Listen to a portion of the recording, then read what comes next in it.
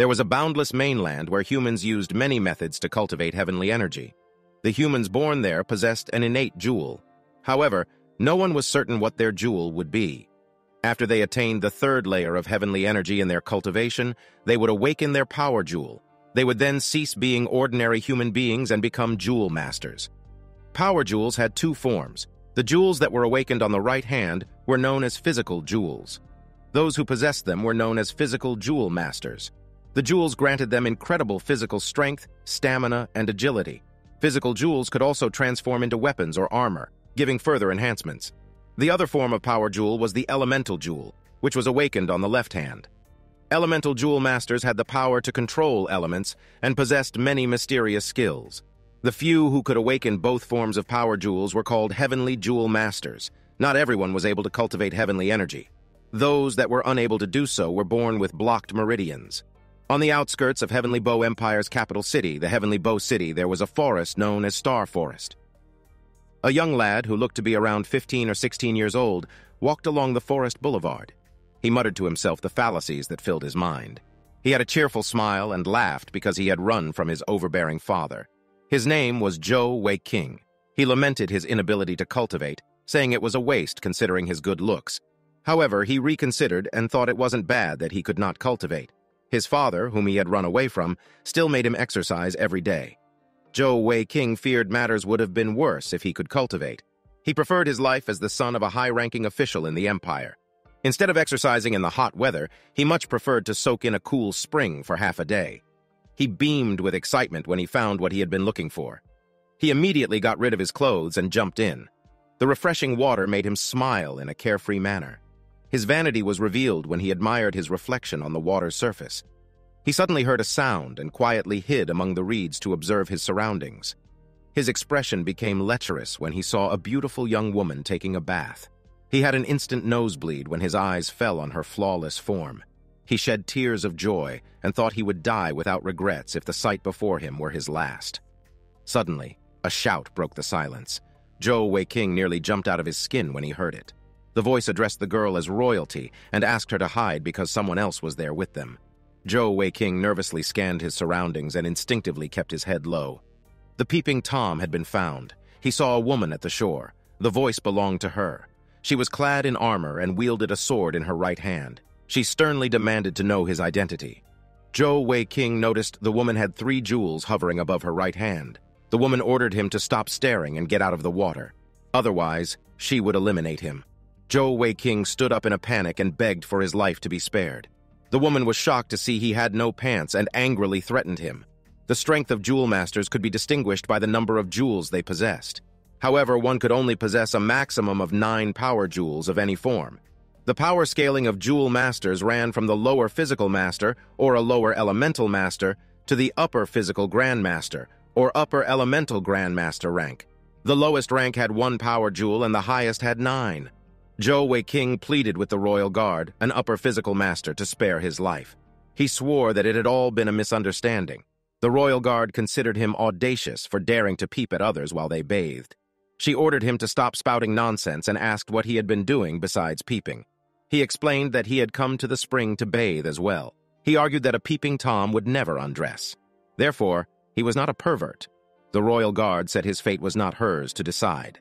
When she referred to the girl as Her Highness, Zhou Wei King asked whether she was referring to Princess Di Fuya. The princess had finished dressing up and joined the conversation. She asked whether Zhou Wei King recognized her. Zhou Wei King and the princess recognized each other immediately. He was relieved to discover that she was the princess he knew.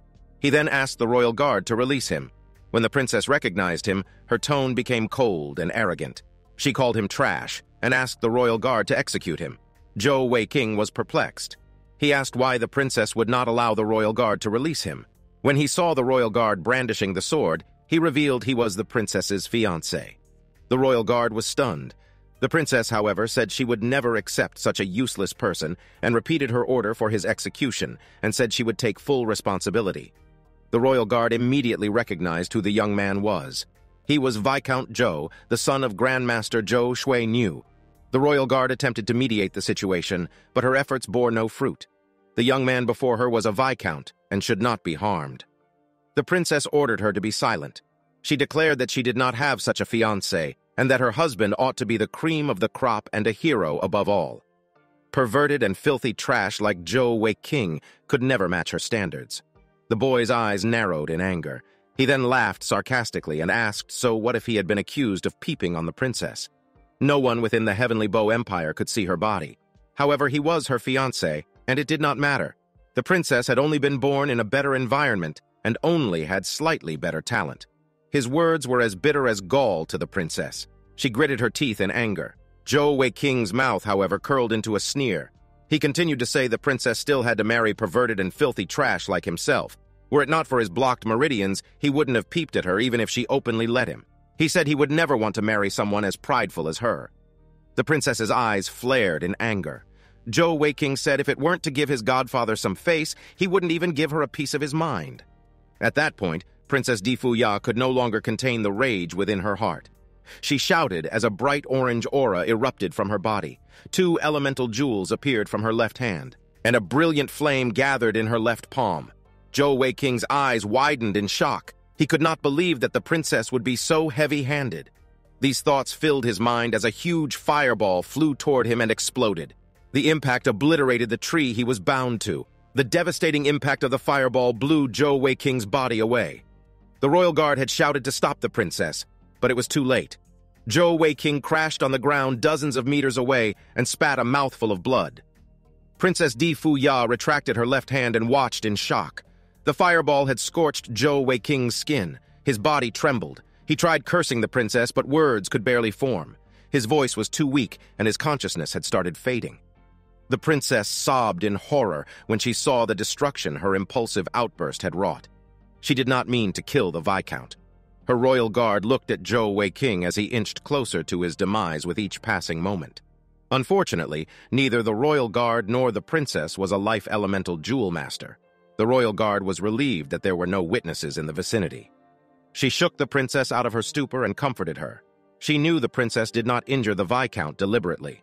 Princess Difuya frantically suggested that they go to the palace and return with a healer. However, the royal guard pulled her away. Zhou Weiqing's vision grew darker as he watched the silhouettes of the princess and the guard fading into the distance. He spat more mouthfuls of blood and cursed the princess for her vicious scheme. They had left him for dead. He bitterly gritted his teeth as he felt his consciousness slipping away. His heart was full of unwillingness. He had not even married yet, and there were many other things he still wanted to do. Dark clouds had gathered, and rumbling thunder filled the sky. Suddenly a flash of lightning came, and a loud shattering sound echoed in the sky. It was as if space itself had shattered. Zhou Weiqing gazed at the fissure in the sky with lifeless eyes. He thought he was hallucinating in his final moments. A black jewel descended from the fissure and shot into his head in a flash. Zhou Weiqing's eyes flew open as he felt an overwhelming power filling his body. The pain was unbearable, and he screamed in agony. Dark patterns appeared on his face and extended along his arms, torso, and legs. Dark energy swirled around his body and suspended it in midair. The wild flow of the dark energy withered the nearby plant on contact. Zhou Weiqing's mouth and eyes were filled with white brilliance, and a symbol appeared on his forehead. The pillar of light quickly disappeared, and the sky returned to its normal appearance. Zhou Weiqing's body absorbed the remainder of the dark energy, and something miraculous happened. The burns on his skin started healing rapidly. His broken body was restored in mere moments. Zhou Weiqing continued to lie on the ground with his eyes shut. He had escaped death and had been reborn. He opened his eyes and sat up. His mind was flooded with images from his near-death experience. He recalled the black jewel descending from the sky and wondered whether it had all been a dream. He scanned the area and saw that the plants around him had withered. It seemed he had not been dreaming after all. He noticed his injuries had healed and wondered whether the black jewel had done it. Zhou Weiqing beamed joyfully over his outrageous luck, which allowed him to escape death. He found his scattered clothes and wore them. He wondered whether he had gained some power after the black jewel entered his body. He wanted to test his strength and found an enormous tree that suited him. With a confident smile, he clenched his right fist and threw a punch. His fist trembled slightly as it rested against the tree at the point of collision. He howled in pain and regretted overestimating himself. Zhou Weiqing was disappointed because he thought the black jewel would allow him to obtain heavenly energy. He decided to return home, but became reluctant and changed his mind when he thought about the possibility of the princess slandering him. His dad would likely be furious with him. Zhou Weiqing racked his brain and wondered where else he could go. He had a few gold coins left and would starve in a few days. He tearfully cursed the princess for his predicament. He once again considered returning home. He could always run away with his father's money if the situation weren't good. On the way, he considered finding his godfather, the emperor. Back at the tree, a brilliant light flashed at the point of impact. The large tree trembled as dark energy swirled around it and withered the surrounding bushes. The tree trunk shattered and fell with a loud crash. Zhou Weiqing finally arrived at the entrance of Sky Bow City. He hesitated to enter at the thought that his dad might already be waiting for him. Many people gathered at the city's entrance, making him wonder if something had happened. Zhou Weiqing drew closer to the crowd and went to the front because he wanted to see the source of the commotion. Before him was a Sky Bow City military recruitment desk. Suddenly, it dawned on him. He could join the army. He did not have to return home after all, nor would he starve to death. He could make a name for himself on the battlefield. His dad would never call him useless again. The heavens were truly on his side. Zhou Weiqing had an enthusiastic expression when he was next in line. When he said he wanted to enlist, he was asked about the service he wanted to join. The recruiter noticed his enthusiasm. He explained that people could choose the different services within the army, and each service received different benefits. Zhou Weiqing calmed down and considered his options. The infantry was too dangerous. Moreover, he did not have heavenly energy. The logistics service would not enter the battlefield, and his father would find him a bigger embarrassment if he joined. He wanted a safe service that could still face enemies on the battlefield. It finally occurred to him. He belonged to the Heavenly Bow Empire, so naturally, he wanted to be an archer. The recruiter complimented him on his excellent choice and asked for his name and age. Zhou Weiqing realized he could not use his name because it was relatively well known. Moreover, his father would find him if he used his real name. As for his age, according to army regulations, he would have to be at least 16 years old. However, presently he was only 13. He had a tall body frame, so the army would be in the dark if he lied. Therefore, his new name would be Zhou Xiaopang, and he said he had just become 16. The recruiter gave him a form and asked him to proceed to the examination area. The boy had managed to bluff his way in. He found a man seated in the examination area and explained that he had come for the archery exam. The exam officer was a middle-aged man with gray hair. He commended Zhou Weiqing for his choice of archery and said he had a bright future. He cautioned, however, that the archery exam was extremely difficult, and one must know how to use a bow. He gave Zhou Weiqing a starwood longbow, the Empire's specialty. Its toughness was high, and an average person could not draw it. Zhou Weiqing immediately realized why it was said that the examination was difficult. However, he was not an average person. He was Heavenly Bow Empire's Marshal Zhou's son. The exam officer was impressed by how easily Zhou Weiqing drew the bow and welcomed the boy into the archery battalion. Zhou Weiqing asked whether he had passed the exam. The exam officer replied affirmatively. He explained that Zhou Weiqing handled the weapon with the strength and posture of a professional. It was clear that he had some experience in archery. Zhou Weiqing explained that his father always urged him to practice archery. Since Zhou Weiqing could not cultivate heavenly energy from childhood, his father always supervised his daily archery training. The boy unconsciously shed tears as he recalled those days of arduous training. The officer informed him that they were part of the 5th Regiment of the 3rd Battalion. He added that Zhou Weiqing was lucky to have enlisted with them. Zhou Weiqing wondered what the officer meant. The officer only said he would understand once he saw their battalion's commander, who was presently giving out new military equipment. The officer told him to head north towards the barracks to meet the commander. Zhou Weiqing soon arrived at the barracks and stood before a long white curtain hanging over the entrance, eagerly waiting to collect his military equipment. He stretched out his hand, touched the curtain, and was surprised to feel something soft in his hand. He grew curious because not only was the sensation soft, but springy. Suddenly, he received a strong blow to his abdomen, and an angry shout was heard. A beautiful woman emerged from behind the curtain. She had long white hair and bright, beautiful eyes. She was flustered and crossed her arms over her chest as she asked who he was. Zhou Weiqing sat on the ground in a daze, wondering what had happened. Once he regained his wits, he instantly recognized the woman standing before him. She was Heavenly Bow Empire's #1 beauty, Shangguan Bing'er. Zhou Weiqing met her once before when she was awarded a noble title. Shangguan Bing'er was born a commoner. However, she was Heavenly Bow Empire's 2nd Heavenly Jewel Master. The first was Zhou Weiking's father, Marshal Zhou Shui Niu. Binger had an outstanding talent which she chose to further hone by joining the army. The entire army camp at Skybow City worshipped her as a goddess. At that moment, Zhou Weiking realized what his examiner meant. He was flustered when he realized what his hand had felt earlier. He got another nosebleed at the thought, which angered Binger. She drew her sword and shouted, asking about his identity. Zhou Weiking hurriedly took out his registration form while explaining that he was a recruit and that the earlier incident had been a misunderstanding. Binger snatched the form and examined it. She realized Zhou Weiking was telling the truth. However, she could not help but feel angry because of what he did. She yelled at him again, saying his clumsy bumbling drove her nuts. Zhou Weiking was relieved to see her reaction. She seemed to have calmed down. In his eyes, Binger seemed to have a good character and was 1,000 times better than the arrogant Princess Di Fuya. Binger asked him to follow her. He felt awkward when he noticed the numerous eyes angrily watching him. He had made one mistake and felt like he had become a public enemy. She asked an adjutant to get Zhou Weiking a set of new equipment and make him disappear from her sight. Zhou Weiking received a pair of uniforms and a bow.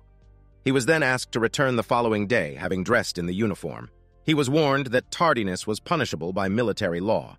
He turned to the battalion commander Binger and realized she had already left. When he turned to leave, Binger shot him another glance and snorted angrily.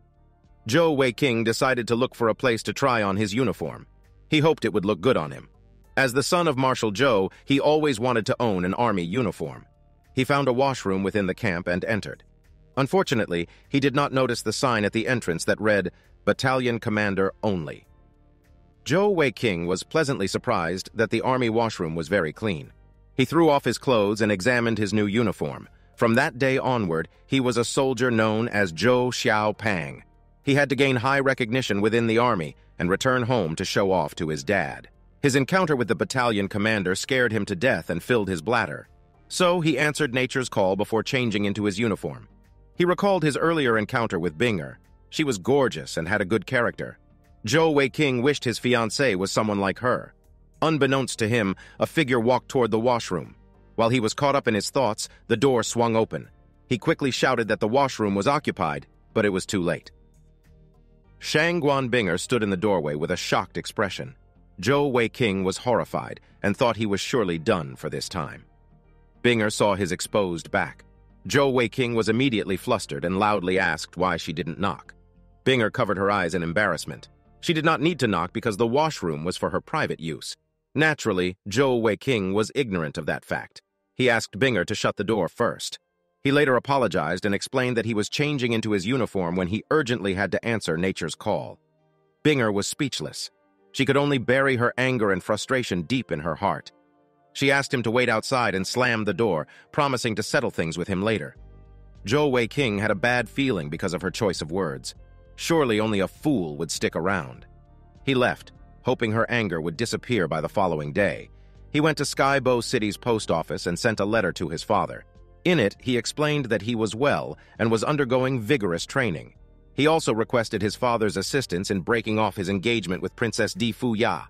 Afterward, he went to purchase some protective gear from a blacksmith. While Zhou Weiking was finalizing his conscription, the figure of a tall, middle-aged man spoke harshly to the person kneeling before him. He said he would be lenient if Weiking were safe. However, if he weren't, the figure kneeling before him would be buried with Weiking. The tall figure belonged to Skybow's emperor, Di Fengling. He wore a stern, unforgiving expression as he pointed at his kneeling daughter, Princess Di Fuya. The princess pleaded with him as she knelt on the floor. She had reflected on her mistake. However, wasn't she his only daughter? Tears filled her eyes as she looked at her father. The emperor explained that in the past, Zhou Weiking's father saved his life in a war. The princess would not be alive if it weren't for that man. The emperor owed his life to him. Because of him, the Heavenly Bow Empire survived in those vast lands for the past 20 years. It was all thanks to that man's blood, sweat, and tears in his valiant victories. The princess was not trying to develop the empire as a royal family member. Instead, she spent her days daydreaming about a hero, Prince Charming, riding into her life.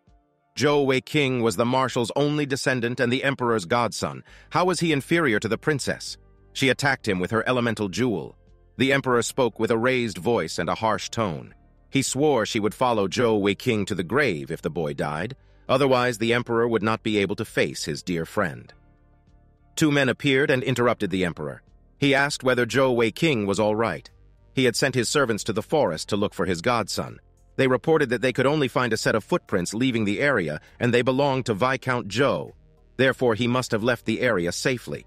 The emperor was surprised because Zhou Weiqing was just an ordinary human. He couldn't withstand a blow from a fire elemental jewel. The servant speculated that the boy's father must have given him a life-saving artifact. The report finally convinced the emperor. His expression was relieved as he said Zhou Weiqing was always a lucky guy. He then turned and snorted at the princess, ordering her to stand.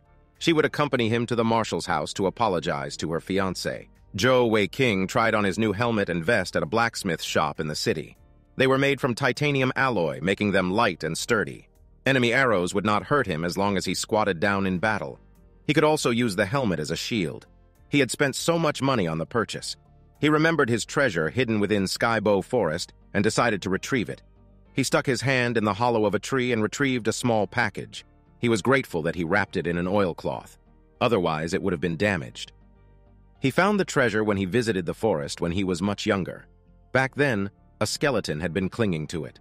The treasure was an old book with an imposing title, Immortal Deity Technique. Zhou Weiqing was once afraid of getting injured. He tried practicing the mysterious cultivation technique recorded in the book, but gave up after a while. However, after the princess fatally wounded him, he could no longer accept his incompetence. If he still could not activate his heavenly jewel before he was 16 years old, he would forever regret it.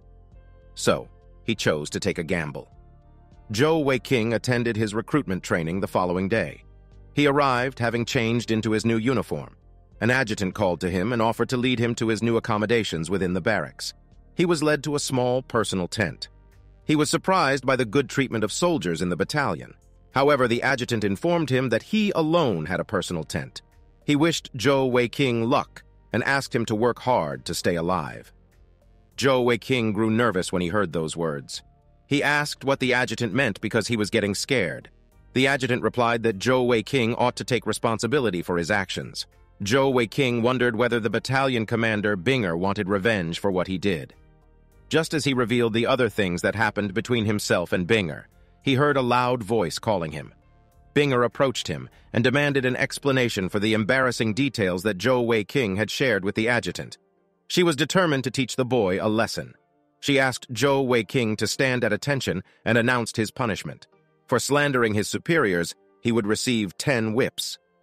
Zhou Weiqing found it ridiculous. He had to be whipped when he had just joined. Binger ordered him to turn around. He complied while tearfully asking her to be lenient because of his weak physique. Zhou Weiqing reluctantly let her vent her anger with a lash or two. Binger snorted at his plea. Zhou Weiqing sheepishly told the commander he was ready. Binger lashed his rear end in frustration. In her eyes, the boy played too much. Zhou Weiqing rolled on the ground and howled in pain. Of course, he was exaggerating. Binger felt something was off. She had not used heavenly energy. How was the boy in so much pain? She wondered whether his physique was genuinely weak. In reality, Zhou Weiqing had learned to reduce his punishments after getting beaten by his dad when he was much younger. He would cry his lungs out as if the pain was unbearable, even when it wasn't. Binger wanted to relieve her frustrations by beating him up, but she chose to give up since he couldn't handle a beating. She asked whether he had learned from his mistake. Zhou Weiqing sneakily glanced at her as she said the 9 remaining lashes would be administered later. His acting managed to convince her of his remorse. Binger snorted and said he did not qualify as a soldier with such a weak physique. She decided to personally train him on a set of strengthening exercises before his formal recruit training. Zhou Weiqing took a closer look at the commander and admired her beauty. She was even pretty when she was angry. Binger promised to dismiss him from the 3rd Battalion if he did not meet her expectations. He saluted her in agreement and watched as she left. He saw that the commander had a kind heart. He would refrain from angering her in the future. Zhou Weiqing queued for lunch and tearfully admired his plate. The portions he received were so much more than what he had at home. Although Zhou Weiqing's father was one of the highest-ranking officials in the empire, he lived a life of simplicity. The meals in his house were only served with 2 vegetables and soup. Zhou Weiqing cheerfully rested his hand on his full belly. He was grateful for his decision to join the army. He found the commander already waiting for him. If he only had such a beauty waiting for him every day, it would be the greatest pleasure in his entire life. He sighed in his heart. Such things were only possible in his imagination.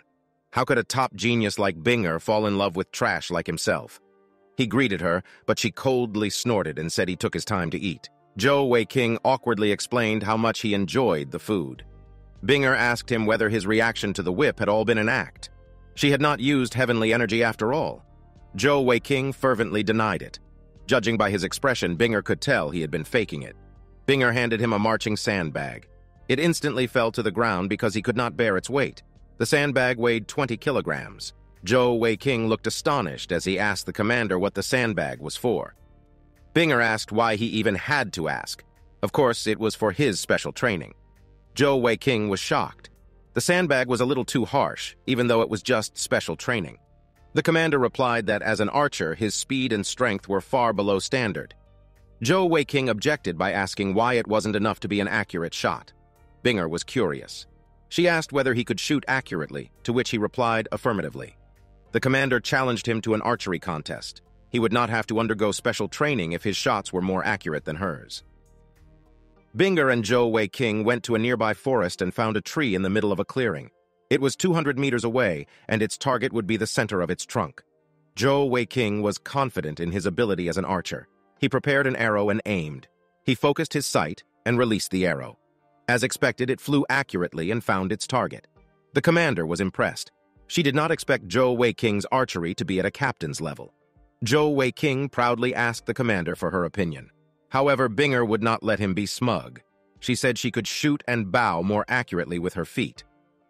Zhou Weiqing called her bluff. There was no way she could do it. He promised to listen to her every instruction if she could accomplish such a feat. Binger snorted. She was the commander. Zhou Weiqing had to listen to her orders regardless of the situation. She silently performed a handstand and drew the bow with her feet. Zhou Weiqing was shocked. This commander was serious. She had a focused gaze as she stabilized her body.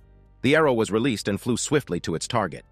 Binger stood and asked Zhou Weiqing whether he was convinced, but the boy was only flustered and had a bloody nose. He advised the commander never to attempt such a trick shot while wearing a dress. Otherwise, she would reveal everything. Binger was instantly embarrassed and tried to straighten her dress. She accused him of having filthy thoughts. Zhou Weiqing tried his best to assure that he saw nothing. The commander was irritated and ordered him to run laps around the camp while carrying the sandbags. He was not allowed to stop until she said so. Zhou Weiqing reluctantly complied and went on his way. Binger ran beside him while sweat poured down his face. He begged the commander for a break because they had been running for an hour. Zhou Weiqing looked closer at the commander and saw bright red jewels above her right arm. He wondered whether they were heavenly jewels. They seemed to be bigger than those of the princess. When the commander ordered him to run faster, he took the opportunity to inquire about the nature of the jewels he saw. The commander promised to tell him if he ran faster. After some begging, Zhou Weiqing got an answer. Binger explained that elemental jewel masters were different from physical jewel masters. As she spoke, a pair of jewels appeared above her left arm. She explained they were her physical jewels and asked whether he could tell the difference. Zhou Weiqing took another glance at the jewels and asked whether they were the pure-colored Dragonstone Jade variant. The commander replied affirmatively. She explained that the biggest difference between the physical jewels of heavenly jewel masters and those of physical jewel masters was the color. For example, her physical jewels boosted her agility. However, physical jewel masters would have their various physical attributes boosted entirely by 1.5 times. Zhou Weiqing was surprised and listened more intently. Binger explained that her elemental jewels were the rarest red tourmaline with the wind attribute. They were also known as Emperor Tourmaline and could boost one's elemental abilities by 1.5 times more than normal tourmaline jewels. The jewels of heavenly jewel masters were usually of a higher grade. Zhou Weiqing was fascinated by the new information. He asked whether a lower heavenly jewel master was stronger than a middle elemental or physical jewel master. Binger replied affirmatively. However, she explained that it was only in terms of sheer power. Heavenly jewel masters found it more challenging to cultivate. There were plenty of upper physical and elemental jewel grandmasters, but she had never heard of any heavenly jewel master who cultivated to the peak. Binger mentioned a legend that said the strongest heavenly jewel master did not just have 9 jewels of each type, but 12. They cultivated to that level, went against the laws of nature, and gained the ability to change the world. Zhou Weiqing was shocked. His father was a Middle Heavenly Jewel Grandmaster with 8 jewels in each hand. Zhou Weiqing thought his dad only knew battle tactics.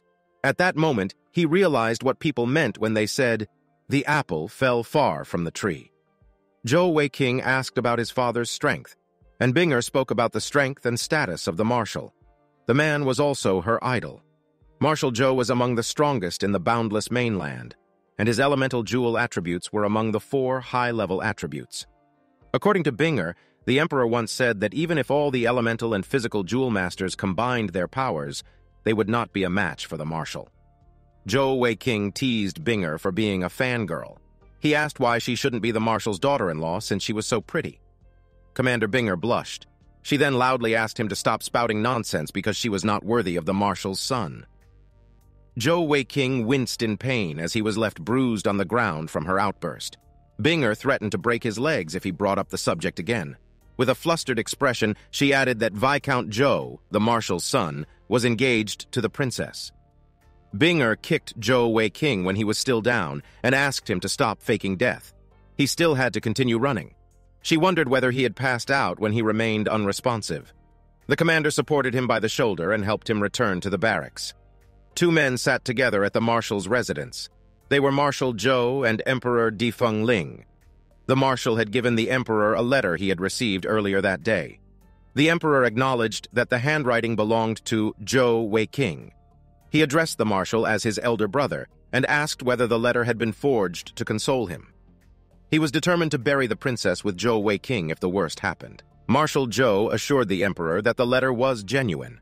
He said that Zhou Weiqing had probably realized how much trouble he was in and dared not return home to face him. The emperor admitted his daughter's guilt and asked the marshal to be lenient with Zhou Weiqing when he returned home. Marshal Zhou snorted and said Zhou Weiqing was aware of his limits.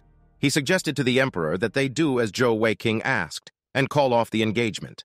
The emperor was not pleased by the suggestion and protested, much to the marshal's dismay. He was unwilling to discuss the matter. It was soon nightfall at the barracks, and Zhou Weiqing lay on his bed.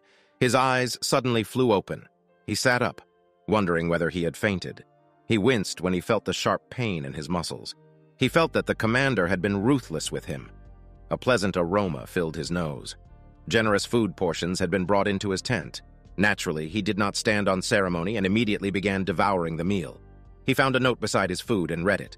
The note said, "Continue training tomorrow." Zhou Weiqing tearfully protested the inhumane treatment.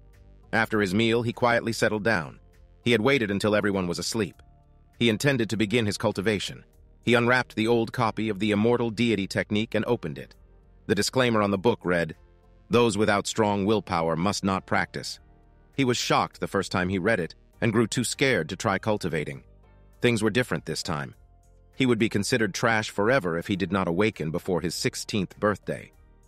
Zhou Weiqing recalled how the whole empire despised him, including the princess. He could not keep living like that. He realized how awesome Heavenly Jewel Masters were after listening to Binger. His dad, the Marshal, was also a great Heavenly Jewel Master.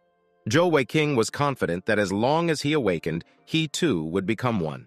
No matter what, he had to try. According to the book, he could awaken once he broke through 36 acupuncture points. By doing so, he would receive his power jewels. He had a determined expression once he had made up his mind. Those who looked down on him would see him in a new light. Zhou Weiqing sat cross-legged and focused intently on the instructions written in the book. The clavicle point at the upper part of the shoulder was the easiest point to break through out of all 36 points. According to the book, he needed to focus his consciousness on that acupuncture point. He followed the instructions and pressed his left acupuncture point to numb the left side for a while. He felt nothing and decided it was best to start cultivating. He shut his eyes and focused. There were 2 clavicle acupuncture points, the left and the right. He needed to focus his energy on the 2 points to break through them. Zhou Weiqing meditated for an hour but grew frustrated because he could not feel a trace of internal heavenly energy. Just as he was about to give up, he felt a small amount of energy in his abdomen. The amount was small but powerful. The next step was to focus and guide the heavenly energy upward. He noticed that the energy was nothing like what was described in the book. It was supposed to be tiny, but it grew exponentially. The swirling heavenly energy now rested around his chest. Zhou Weiqing began with his right clavicle acupuncture point. He carefully guided the energy to the point. Suddenly his body shuddered, and a wave of pain washed over his right shoulder. His right shoulder went numb, akin to the sensation of being struck by lightning. The numbness spread to his entire body. Soon, he could not feel his body.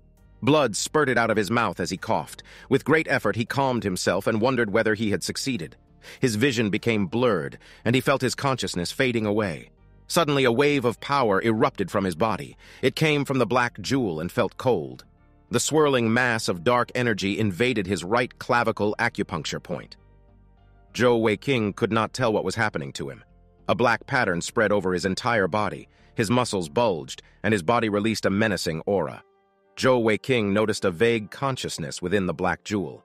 It was a black tiger, and it let out a frightening roar. Shangguan Binger was meditating in her tent when her eyes flew open in surprise. She felt a cold aura and wondered in excitement whether a heavenly jewel master was awakening in the barracks. She left her tent and was shocked to realize the aura came from Zhou Weiqing's tent. She rushed toward the tent and noticed the thick, dark aura surrounding it. She grew more excited when she speculated that Zhou Weiqing could be awakening a darkness elemental attribute, one of the strongest. She peeked through Zhou Weiqing's tent and was met with a terrifying figure. Zhou Weiqing's body was covered in black markings, making him look like a feral beast ready to tear into its prey. Zhou Weiqing dashed toward Binger at a frightening speed. He closed the distance before she could react and pinned her to the ground. Binger shouted at Zhou Weiqing to no avail. Her eyes teared when she realized what was happening. The look in his eyes, the aura he released, he was awakening, and she would become his sacrificial offering. At that moment, she vividly remembered the legends about a special awakening for heavenly jewel masters. Upon awakening, they would emit a strong, dense, evil aura and require a sacrificial offering. Only then would their evil aura subside. There was only one fate that awaited those offered as a sacrifice: death. The heavenly jewel masters would be unable to control the awakening process. Shangguan Binger never thought she would be so unlucky. Zhou Weiqing held on to her with his overwhelming strength. Binger tearfully asked him to regain his wits. However, Zhou Weiqing had been possessed by an evil entity which then laughed coldly at the commander's words. Binger helplessly shut her eyes when Zhou Weiqing grabbed her collar and savagely tore off the top of her dress. Her body was exposed. Zhou Weiqing towered over her with a hollow look in his eyes as a dark, evil aura surrounded him. The commander's pleas fell on deaf ears. Zhou Weiqing's hands reached for her neck and tightened their grip. His eyes bore lethal intent. Binger had lost the strength to resist as she choked. Suddenly, Zhou Weiqing's eyes cleared, and he roared in defiance. He used his great willpower to push back the evil consciousness and regain control over his body. He gazed at Binger on the floor with a horrified expression. He was in a state of confusion, and a crippling pain pierced his head. Zhou Weiqing regained consciousness at the most crucial moment. The black jewel broke through his blocked meridians, and all the impurities within his body were expelled. His body had undergone a complete rebirth.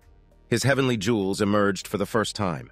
At the end of his awakening, the black aura and black markings on his body also dissipated. Finally, he passed out from exhaustion. Zhou Weiqing clutched his head as the black tiger roared. It had been such a frightening nightmare that he woke up with a start. He examined his body with surprise. He was alive. The immortal deity technique was too scary. He instantly got a nosebleed when he saw the exposed commander on the floor. He grew flustered as he wondered why Binger was lying beside him. He covered his eyes and thought he had perhaps died from cultivating too hard. Binger groaned as she regained consciousness. She sat up and crossed her arms in an attempt to cover up. She thought Zhou Weiqing had tried to do something to her yet again. Zhou Weiqing explained that he had just regained his senses and did not know why she was in his tent.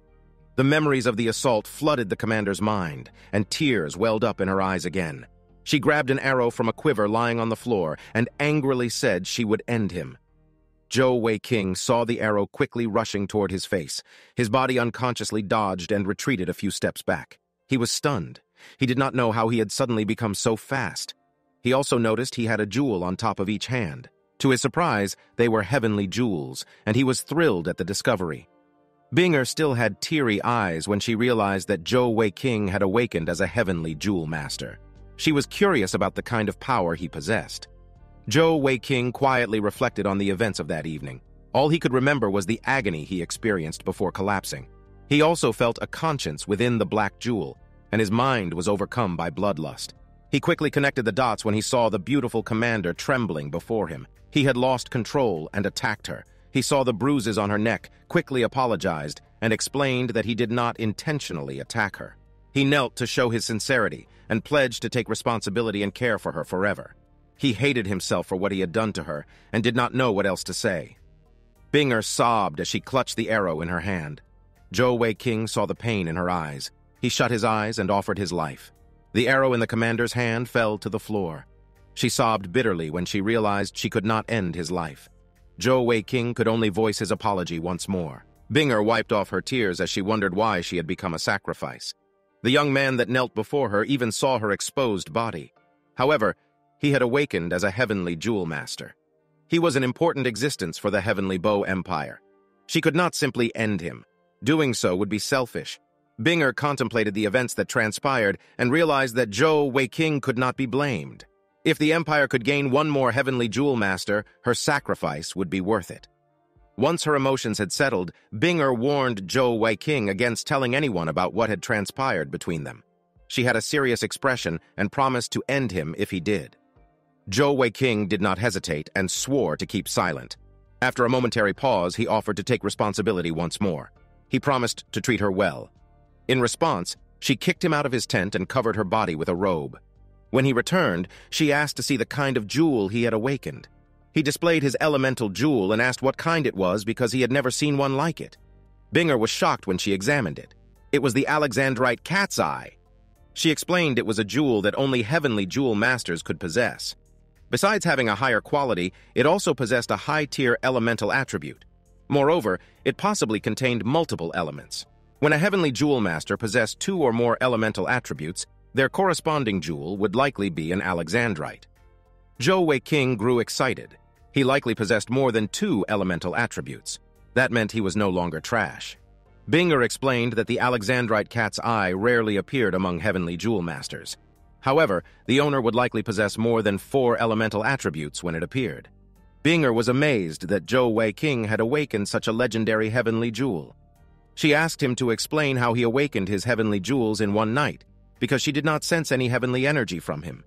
She examined the copy of the immortal deity technique. However, it did not have the answers she sought. Zhou Wei-King was surprised that his mysterious cultivation manual had been found. When Binger pressed for an explanation, he described his encounter with the black jewel in his body. He explained that it was likely that his awakening was related to it. He also explained his actions, from army recruitment to his attempt at cultivation and breaking through the first acupuncture point.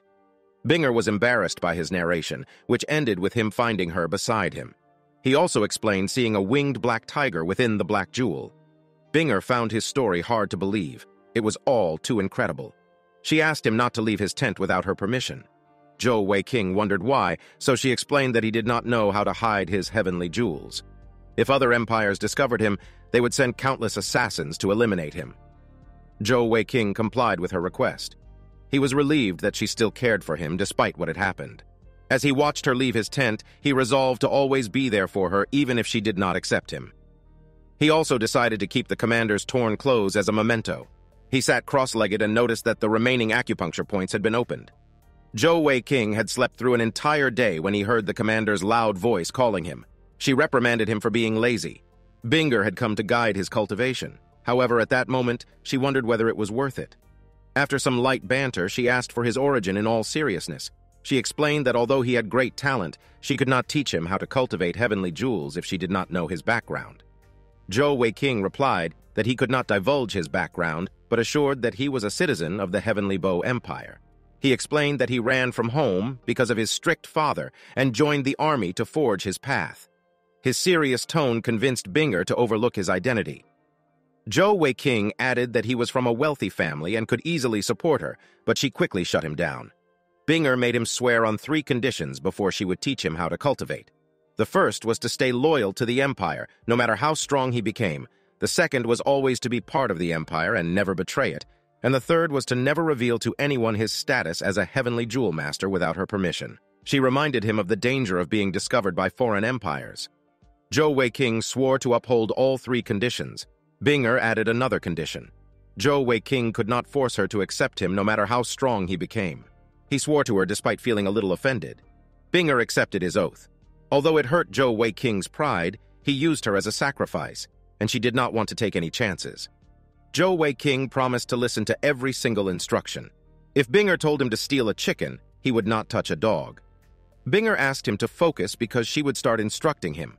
She began with the basics and explained that once a cultivation method was selected, it must not be changed. Since Zhou Wei-king had already started using the immortal deity technique, he had to continue with the same. She described the immortal deity technique as a powerful technique. However, it was only dangerous to the practitioners in its initial stage. After listening to her lecture about heavenly jewel masters, Zhou Wei-king's interest was ignited. He listened to her more intently. Binger noticed the change when the boy focused. She thought that since he had the legendary heavenly jewels, and with his status as a heavenly jewel master, perhaps he had a chance with her. She immediately blushed and sighed at the thought. His morals were a big problem, so she could not relax around him. Binger left after concluding her lesson and asked Zhou Wei-king to continue cultivating and keep her informed about his progress with the immortal deity technique. She would be staying nearby to protect him. Zhou Wei-king was happy to have such a beauty protecting him. After learning, he decided to put everything to practice with training. Zhou Wei-king poured heavenly energy into his physical jewel. It shone with a silvery white brilliance. Suddenly his muscles bulged, and his body brimmed with incredible power. His muscles, bones, and meridians were filled with strong heavenly energy. Zhou Wei-king felt he could lift a bull if it stood before him. The power of the physical jewel was amazing. The physical jewel gradually absorbed the heavenly energy within his body to enhance his strength. He tried the elemental jewel next. When he channeled heavenly energy into it, there was a bright flash, and a dial appeared. It was divided into 6 sections and had a pointer. Wherever Zhou Wei-king turned, the dial remained in his vision. He wondered whether it was in his eyes. He quickly deduced that the partitions on the dial represented 6 different attributes in his elemental jewel. He selected the Cayenne attribute. A cayenne aura surrounded his body instantly. He felt his body getting lighter and realized it was the wind attribute. An idea flashed in his mind. He was curious about how high he could jump with the enhancement of the wing attribute. He ended up launching himself through the roof of his tent. He ignored the distinct bump on his head and continued with his experiment. The blue attribute was selected, and dark electric bolts appeared on his hand. It was the lightning attribute. The silver attribute was selected. However, upon activation, Zhou Wei-king did not notice any changes, apart from the increased consumption of heavenly energy within his body. The black attribute was activated, and dark energy appeared around his body. The darkness attribute had a similar energy consumption rate to the unknown silver attribute. Zhou Wei-king concluded that both attributes belonged to a higher tier. Besides the darkness, the other 3 high-tier attributes were light, life, and spatial attribute. The silver attribute could not be light, and neither did it feel like the life attribute. He speculated that the silver attribute could be the spatial attribute. Zhou Wei-king was thrilled about having 2 of the 4 great attributes. He turned his attention to the next attribute. It was colored gray. Upon activation, a dense, evil aura surrounded Zhou Wei-king, making him shudder. He hurriedly switched out of it and spun the dial rapidly. He was shocked to find that all his heavenly energy had been consumed. He felt dizzy and passed out from the heavy drain. He woke up later with a weariness toward the gray attribute. Judging from the consumption, it was a powerful attribute. Zhou Wei-king concluded that he could only use 5 attributes out of the 6 he could access, and the gray attribute must have been the evil attribute. He noticed his heavenly energy was recovering quickly. The immortal deity technique was already proving to be miraculous. A familiar voice woke him up. It belonged to Captain Mao Li. Zhou Wei-king was ordered to dress and follow him to see the battalion commander. He was happy to see Binger when he arrived at her tent. However, his expression turned into a glare when he saw a pretty boy standing behind her. Binger informed Zhou Wei-king that she had assigned him as her aide. Zhou Wei-king blushed when he realized that he would always be beside Binger. He accepted his new position without hesitation. The pretty boy beside the commander objected, making Zhou Wei-king grit his teeth in anger. He wondered how the man before him dared to violate the commander's order. Binger addressed him as Captain Xiao and asked where something was wrong with her decision. Captain Xiao replied that the commander's work was important and the recruit was incompetent. Binger said she did not need the protection of her aide and challenged him to make a recommendation. Captain Xiao clarified that he was not challenging the commander's decision but did not believe her aide could follow her into battle. He doubted whether Zhou Wei-king was able to shoot an arrow. Captain Xiao then boldly volunteered to resign from his post and become the commander's new aide. He pledged to give his life to protect her. Zhou Wei-king could not help frowning at the captain's shamelessness. Binger politely turned him down, saying he was the 3rd Battalion's pillar of strength. She could not let him hold the post of a mere aide. Binger explained that she had tested Zhou Wei-king personally, and he showed great potential. He was competent enough to be her aide. Zhou Wei-king could not help but smirk when he heard her words. Captain Xiao stubbornly requested a demonstration of Zhou Wei-king's archery. The commander complied and asked how the captain planned to test him. Binger knew Captain Xiao would not stop until he rigorously tested the boy. The captain held a purple dawn bow and asked whether Zhou Wei-king could draw it. Zhou Wei-king was familiar with the expensive bow. Captain Xiao said Zhou Wei-king would have shown his qualification to be the commander's aide if he could draw the bow. Zhou Wei-king held the bow and had a look of surprise.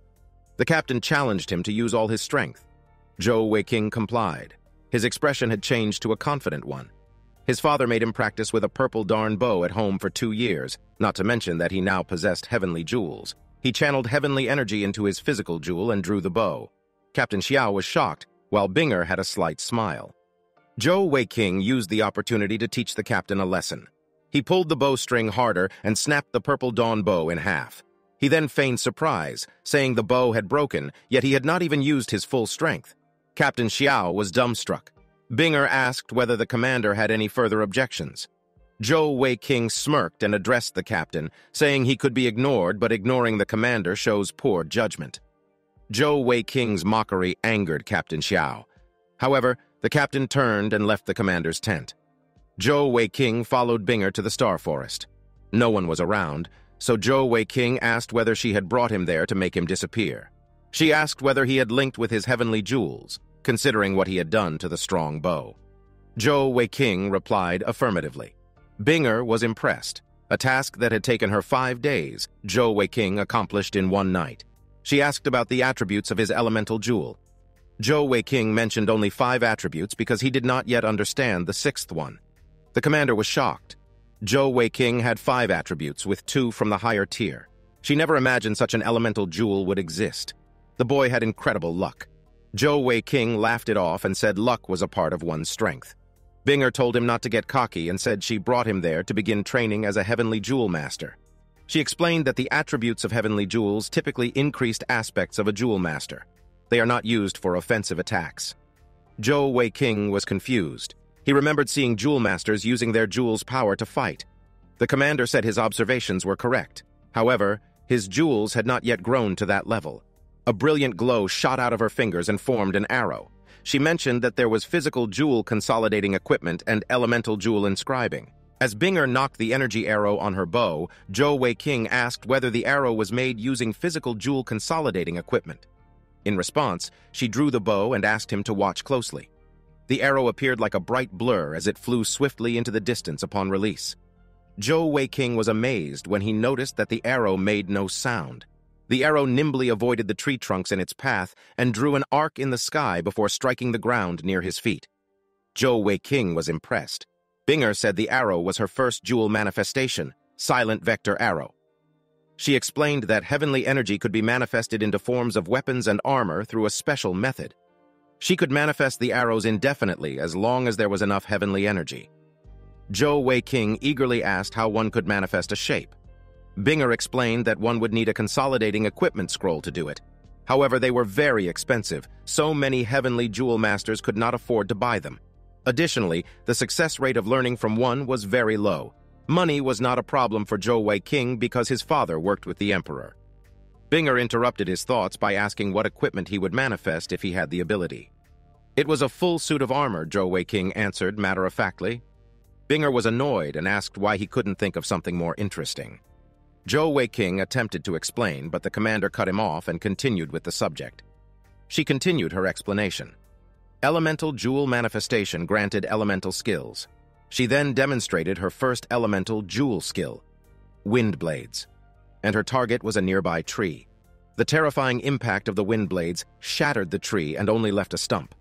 Binger explained that a stored skill for an elemental jewel was troublesome to obtain because it required skills from heavenly beasts.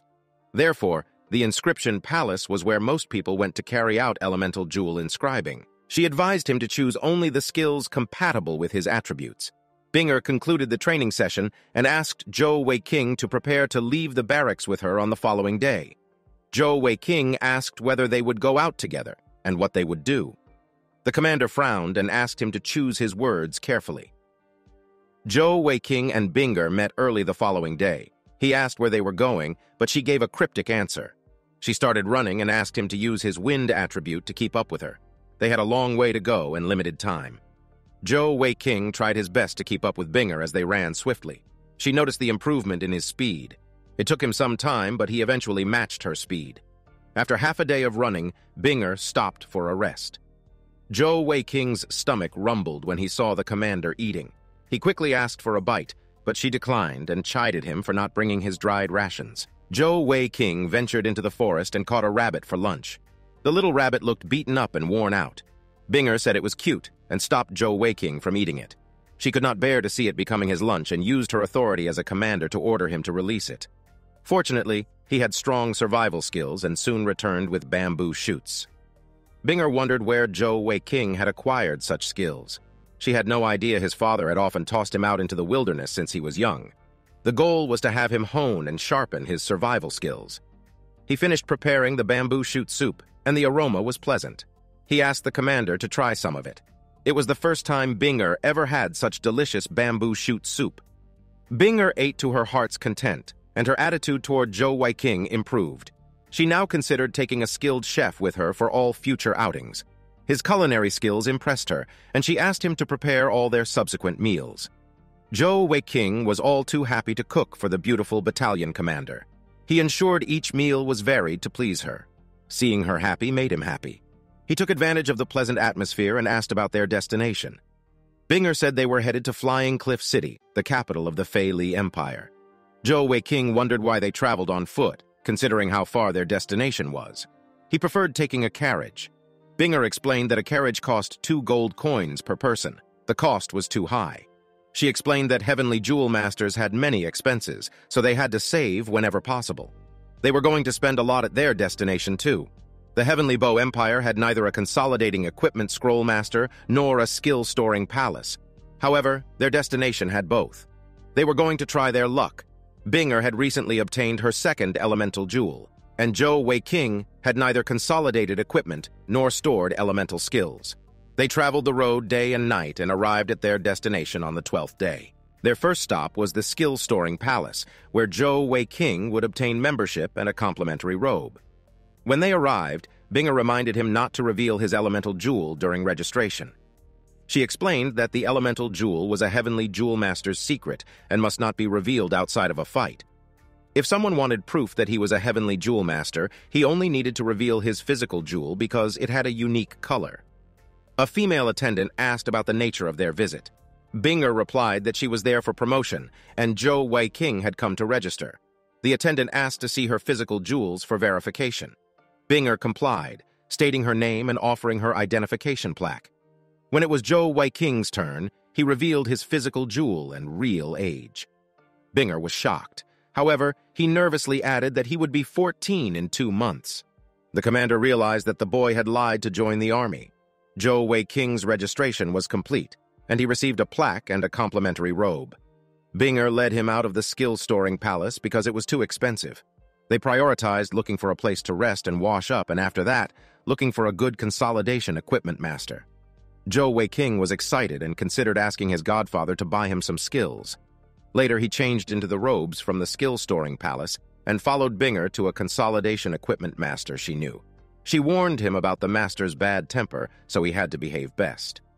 They soon arrived at a wooden cottage in a forest. Binger knocked and called for Senior Huyan. A tall, middle-aged man opened the door. He complimented Binger for her quick promotion. The commander asked whether the master was around. She had addressed him as Senior Wind, but his name was Feng Yu. Feng Yu reminded her about the master's stingy personality. He asked whether she had brought enough money. Zhou Weiqing wondered whether Senior Huyan was even more stingy than Binger, and sniggered at the thought that the senior could be her teacher. The commander noticed his reaction and asked him to greet Feng Yu. Zhou Weiqing complied and introduced himself. They were soon invited into the cottage to meet the master. After some time, Zhou Weiqing noticed a meatball walking in from a side room. When he focused his eyes, he realized it was an older man who seemed to be around 60 years old. Binger was first to greet him. However, Senior Huyan dismissed the pleasantries and waved his sleeves. 3 pieces of paper appeared. The paper displaying a shield was the first to catch Zhou Weiking's eye. Its name was Xuanwu Shield, and was limited to strength, endurance, or toughness attribute heavenly jewel masters to use, able to mount elemental jewel. Binger noticed his interest in the shield and wondered how much the boy feared death. She did not know that Zhou Weiking coveted life and feared death. The shield was undoubtedly of enormous attraction to him.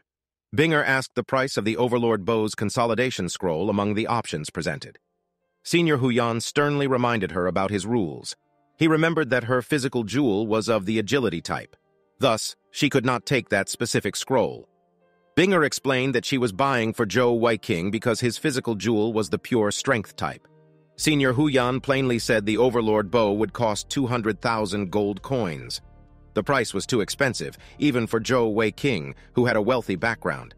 He then ventured to ask the price of the Xuanwu Shield. Senior Huyan looked annoyed and replied, 120,000 gold coins.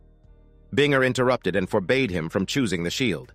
She insisted that the Overlord Bow was a better match for him. Zhou Weiking argued that the wind-wielding boots suited Binger, and he was not anxious to get consolidation equipment. Binger replied that she already had her first equipment, enough to protect herself, but Zhou Weiking had none.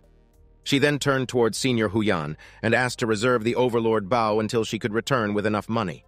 Senior Huyan dismissed her and asked Feng Yu to send them away. He then turned away and said they should leave if they did not have the money. Binger asked him to make an exception for them and bend the rules. She even offered to leave her Purple Dawn bow as a deposit. Senior Huyan dismissed her again and asked her to leave. Zhou Weiking could not help it and blocked Senior Huyan's way. He pleaded for him to show them some consideration. However, his attempt only angered the master, making him raise the price to 300,000 gold coins. Zhou Weiking persisted and asked to be given a chance. However, Senior Huyan sneered and raised the price to 400,000 gold coins. Zhou Weiking glared at the master and wanted to curse him. Binger interrupted him before he could say anything else. She apologized to Senior Huyan and accepted the Overlord Bow at the original price of 200,000. She offered a piece of spirit jade worth 50,000 gold coins as a deposit while she left to fetch the balance. Senior Huyan was interested and said he would have agreed to her suggestion if she had offered the spirit jade earlier. Its value was higher than 50,000 gold coins, perhaps even 100,000. Senior Huyan stubbornly said he raised the price because the boy had blocked his path. He wasn't someone who went back on his word. Therefore, if they did not have 400,000 gold coins, they should leave and find other consolidating equipment masters. Zhou Weiking gritted his teeth in anger and wanted to find other masters. However, Binger explained that Senior Huyan was the only consolidating equipment grandmaster in the city.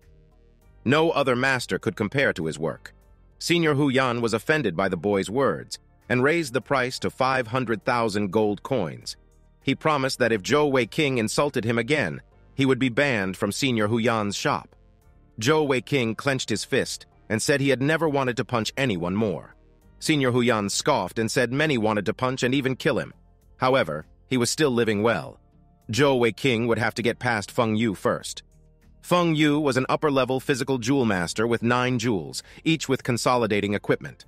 Feng Yu asked Zhou Weiking to let things go because the master had become unreasonable. Zhou Weiking was enraged and released a frightening aura from his body. His heavenly jewels were revealed, much to the commander's shock. Senior Huyan was shocked to see the boy's elemental jewel, the Alexandrite Cat's Eye jewel. Binger hurriedly said the consolidation equipment was too expensive and apologized for Zhou Weiking's attitude.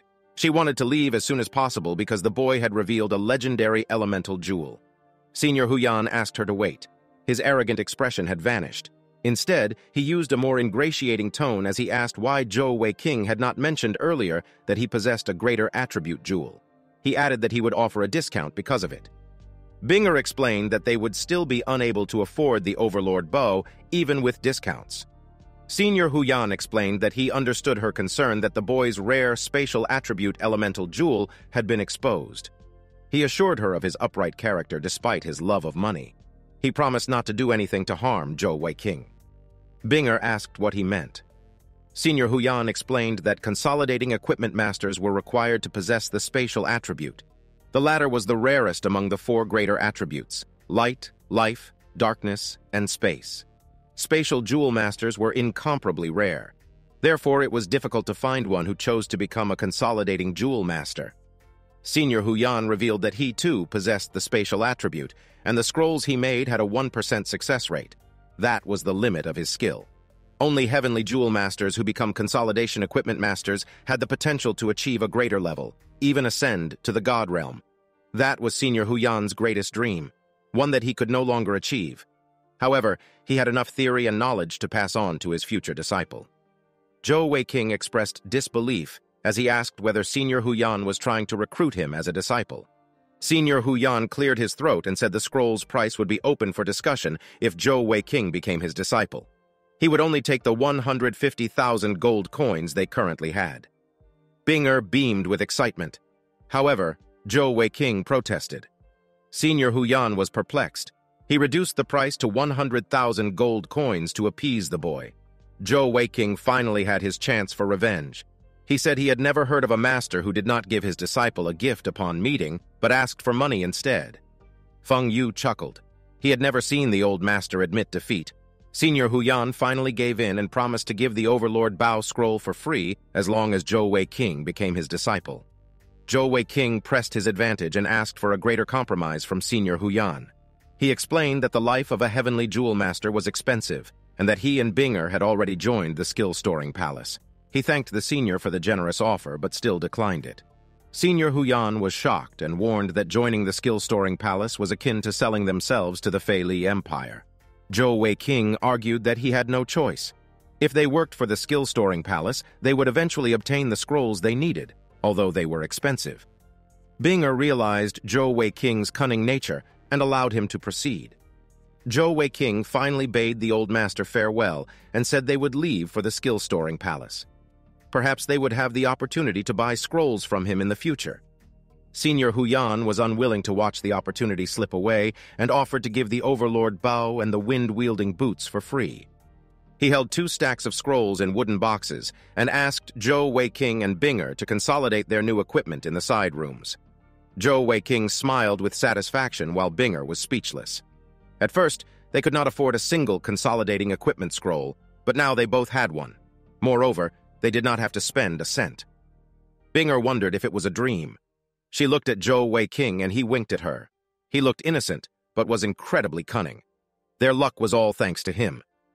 Feng Yu directed them to different rooms to ensure their attributes did not clash during consolidation. It was Zhou Weiqing's first time consolidating equipment, and Feng Yu offered to teach him how to do it. He thanked the man in advance. However, Feng Yu took it as payment for making the old master flustered. He revealed that he had a strained relationship with Senior Huyan and would not have been there without his vow to protect him. He asked Zhou Weiqing to sit and take out the scroll. Zhou Weiqing asked why there were so many scrolls in the box. Feng Yu explained that the scrolls were all for the Overlord Bao.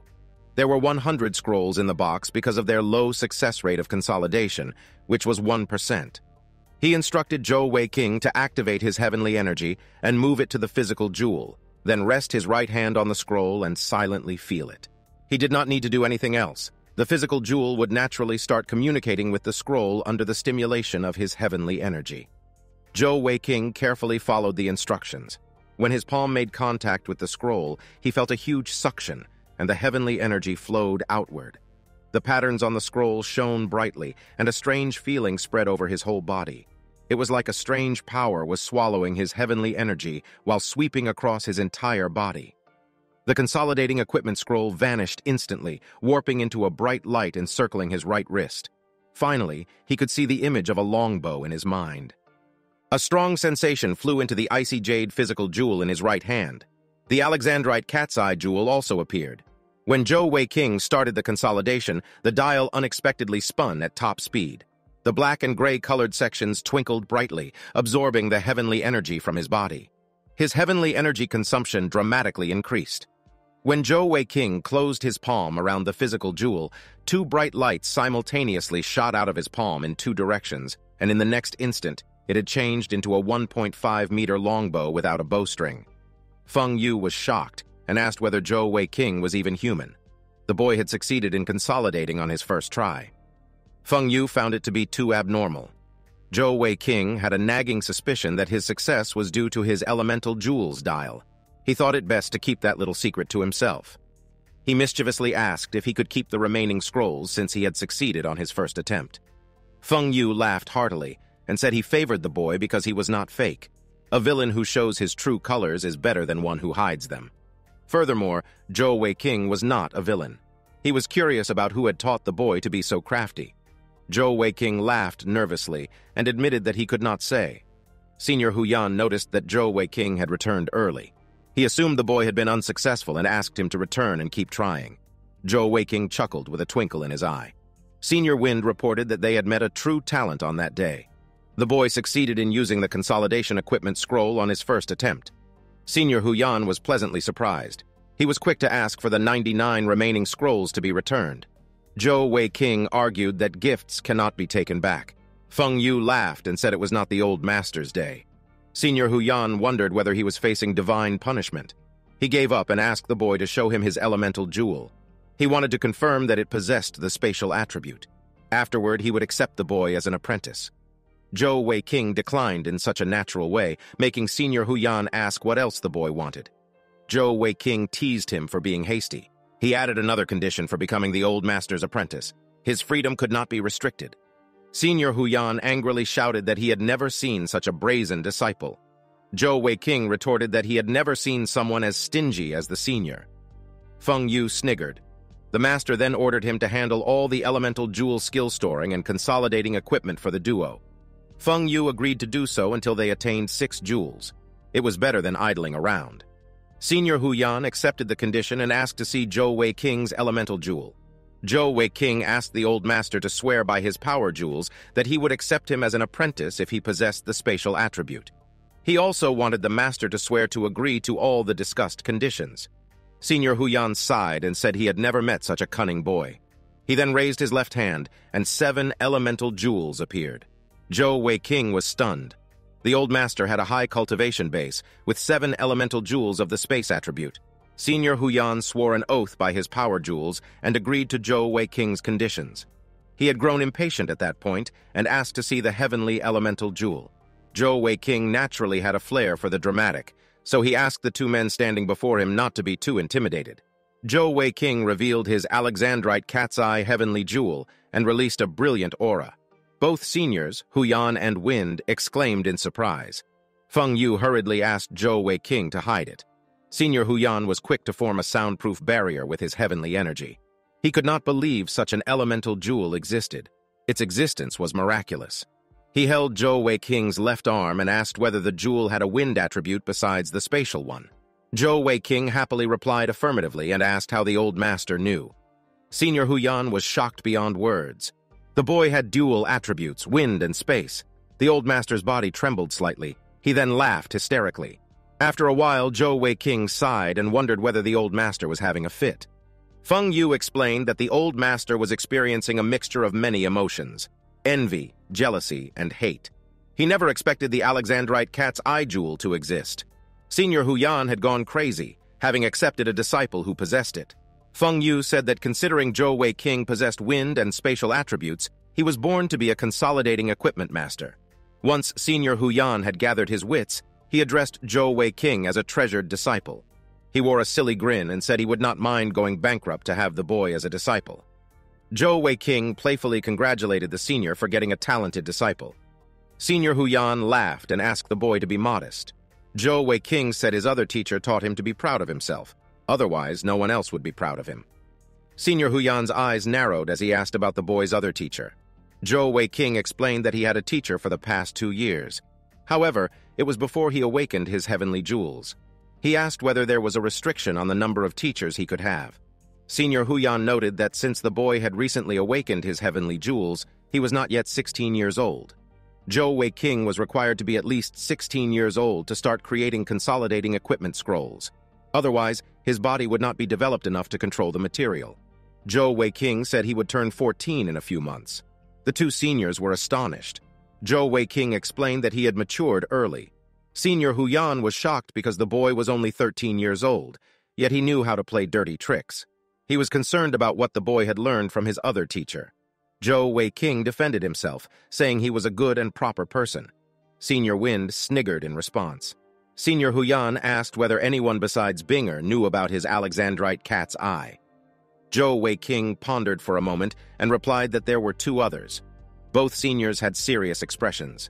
Senior Huyan said they needed to kill the two individuals to prevent any potential information leaks. Zhou Wei-king teased and asked whether he wanted to commit suicide. They were the two people he had been referring to. The seniors sighed awkwardly. This kid played too much. Senior Huyan shouted at Zhou Wei-king to speak clearly. He warned the boy against revealing his elemental jewel until he was strong enough, with at least 6 jewels of each type. Otherwise, he would encounter 2 types of people, those who would do anything to recruit him and those who would do anything to eliminate him.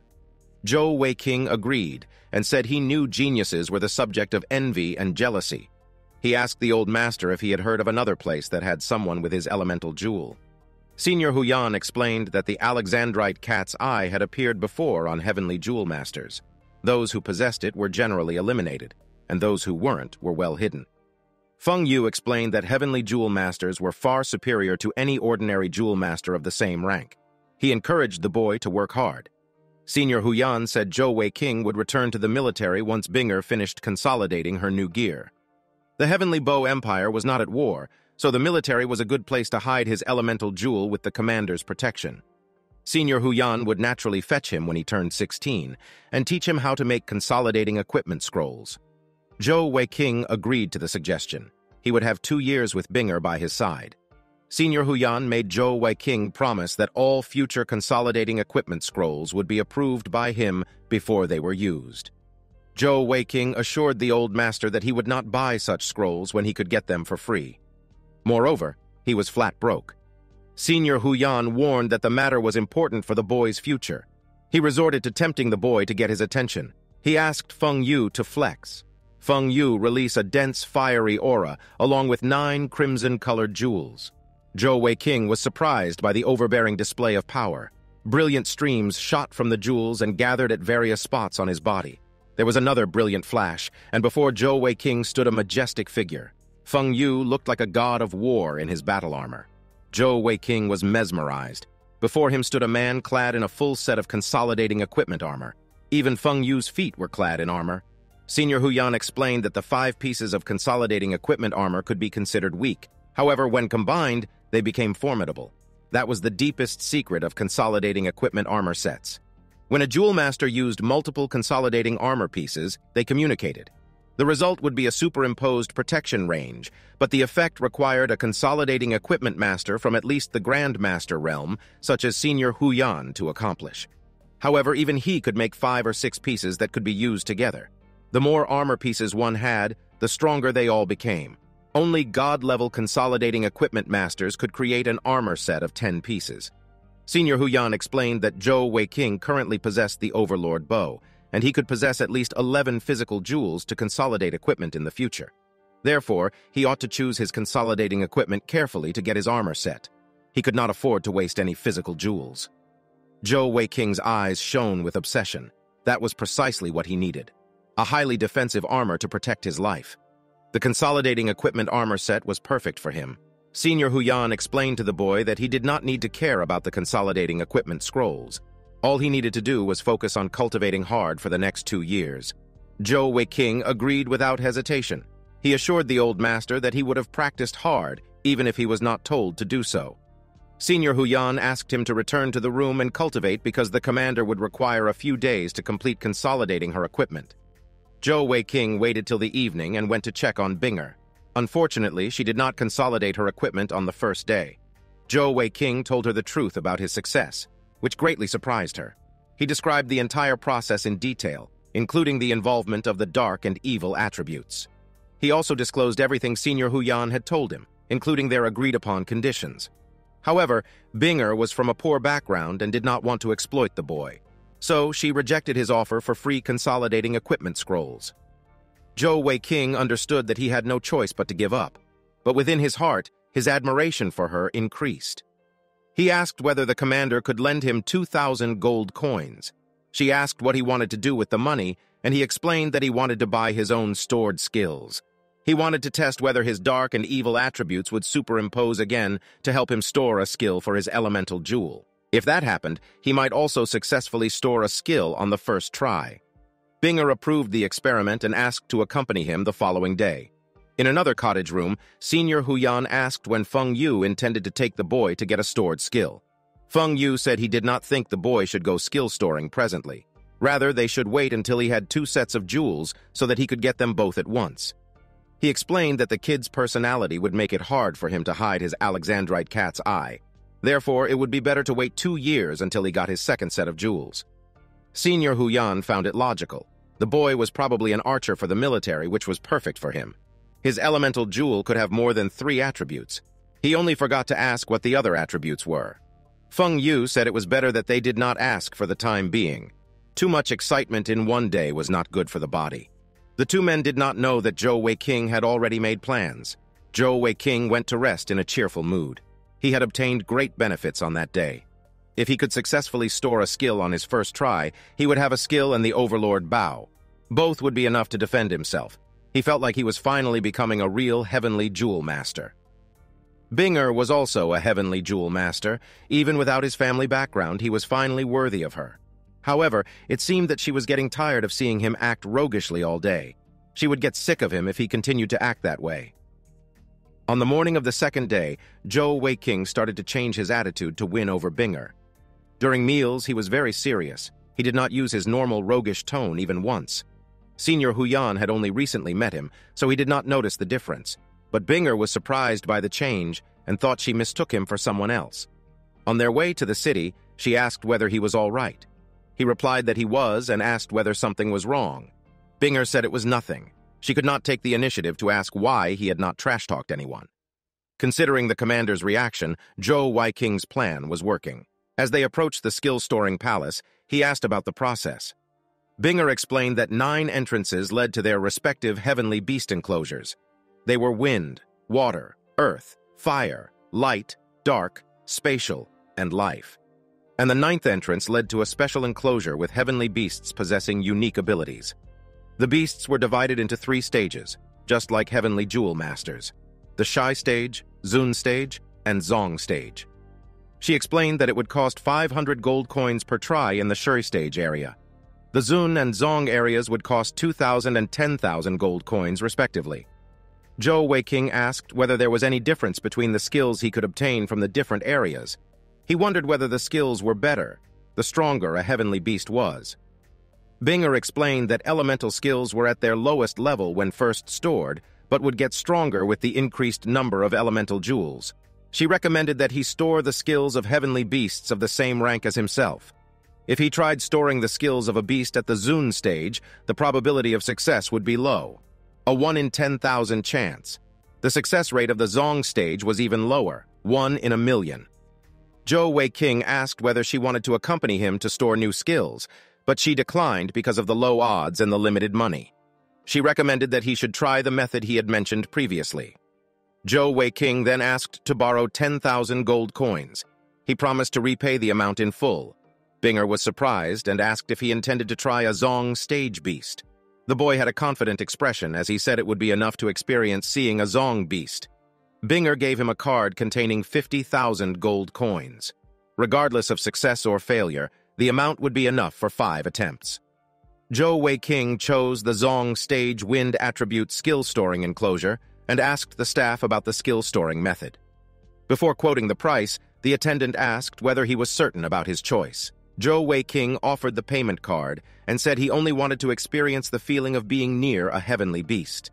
The attendant said Zhou Weiqing could do as he pleased as long as he paid. He had at most 4 hours within the enclosure, and the money would not be refunded if unsuccessful. Zhou Weiqing paid and entered the beast enclosure. He left in less than an hour with a look of frustration. His body trembled as he said the Zong stage beasts were too scary. All his heavenly energy had been expended. The attendant cautioned him not to strain himself.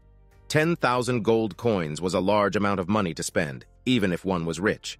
He recommended that Zhou Weiqing should enter the Shur stage area so that he could have a higher chance of success. Zhou Weiqing appreciated the advice. He walked out of the skill-storing palace with a look of defeat.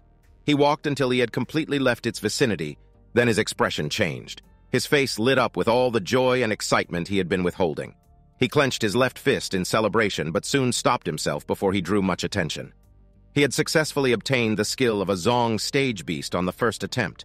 He could enter the skill-storing palace 4 more times with his 40,000 gold coins. Having gained experience, Zhou Weiqing visited the skill-storing palace in the following days.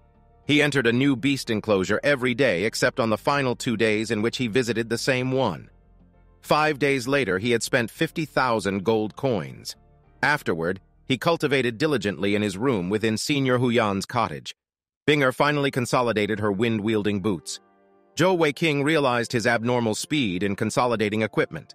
The pair bade farewell to Senior Huyan and Feng Yu and left for the Heavenly Bao Empire. While staying at Senior Huyan's place, Binger avoided asking Zhou Weiqing about his skill storing. Along the way, she finally asked if the boy was successful.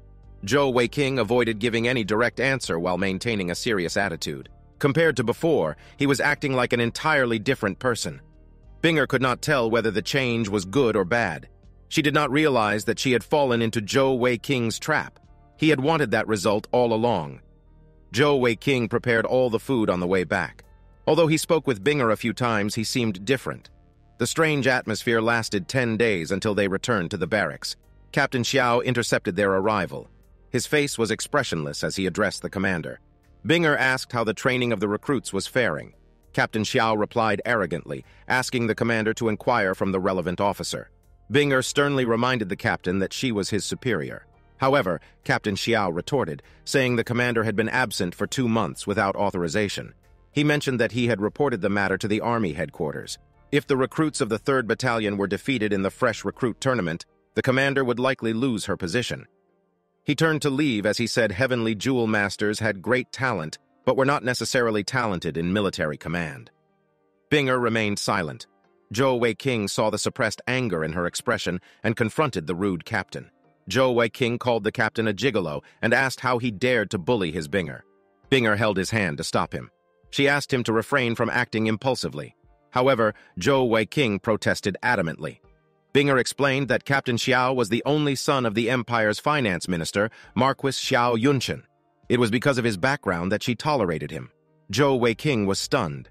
He knew the other title of that influential figure. He was called the God of Wealth. When Binger asked if he knew the Marquis, he nervously denied it. He hurriedly explained what the people of the Empire said about 2 of their most influential people. That was too close. He almost slipped. Binger said she did not blame the captain for treating her poorly. Before she joined the army, the position of battalion commander was open. Although the captain was not a heavenly jewel master, he was extremely talented in commanding. He was once considered the best candidate until Binger snatched the opportunity. That was why the captain felt uncomfortable. His company was also the 3rd Battalion's trump card. Zhou Weiqing quietly wondered when Uncle Xiao had a son. Memories of his childhood flooded his mind. He played with someone he considered an older sister as a child. At that moment, he realized the captain, Xiao Se, was his childhood friend, Xiao Rusei. She had become a soldier and dressed up as a man. They did not recognize each other after many years apart. Binger asked what he was smiling about, but he quickly changed the subject and asked about the fresh recruits tournament and whether he could compete. Binger replied affirmatively and explained that the competition was held after the recruits completed training. The various companies they belonged to would compete against each other. The goal was to identify the most talented people. For example, the best recruit would be directly promoted to squad leader. Captain Xiao ascended the ranks in that manner. Binger allowed Zhou Weiqing to compete. However, he was not permitted to use his heavenly jewels. Zhou Weiqing said he too had a condition.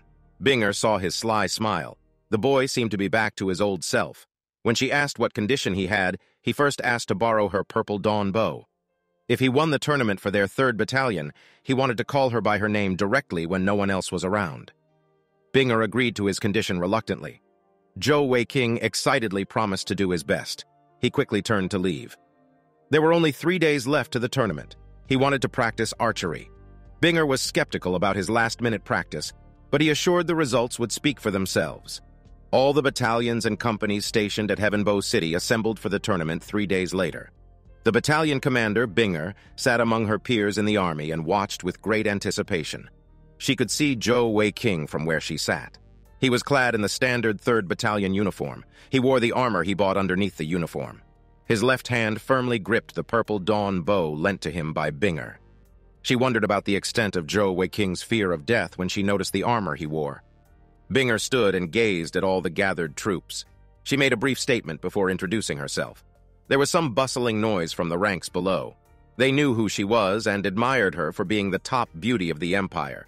Some soldiers even wished they had joined the 5th Regiment's 3rd Battalion because of her. Zhou Weiqing raised his eyebrow as his expression turned smug. He knew those soldiers would be envious of him if they knew he was the commander's aide.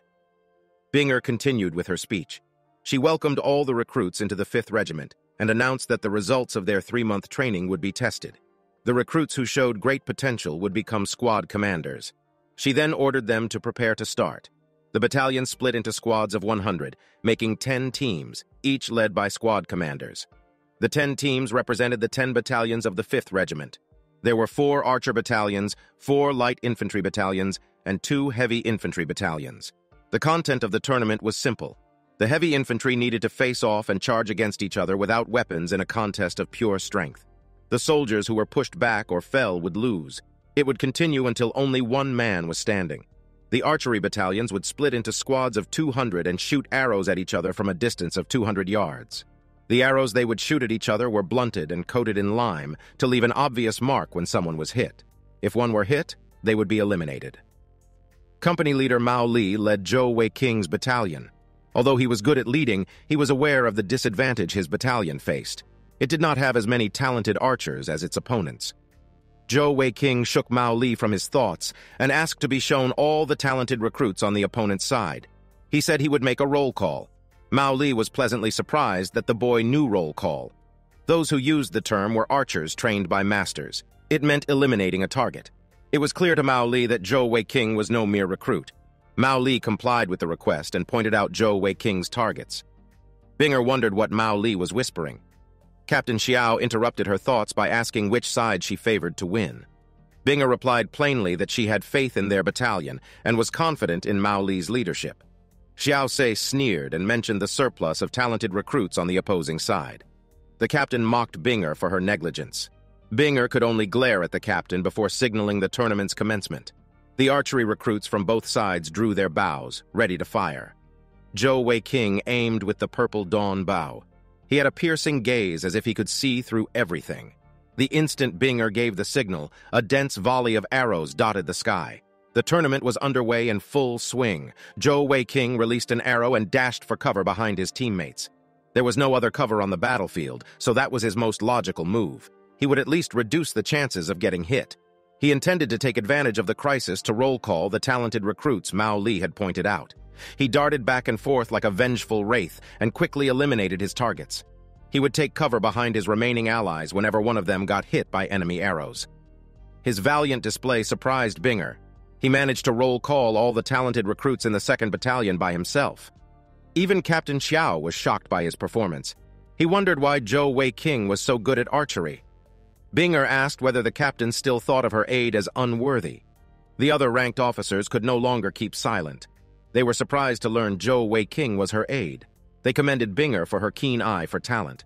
A captain even asked Binger to assign Zhou Weiqing to his unit, but she politely declined, saying a gentleman does not poach someone else's recruits. Xiao Sei glared at Zhou Weiqing on the battlefield. The captain was unwilling to lose to Binger. He clenched his fist and gritted his teeth. He had a wild look in his eyes. His ambition was great. To become the battalion commander, he had to take Zhou Weiqing away from Binger. Zhou Weiqing continued with the roll call and swiftly eliminated his targets. The captains that stood near Binger grew more astonished. The recruit was too fierce. Zhou Weiqing's performance even drew the attention of the other squad commander. He wondered how his good archers had been taken out so quickly. His eyes scanned their opponent's ranks and landed on a valiant figure wielding a purple dawn bow.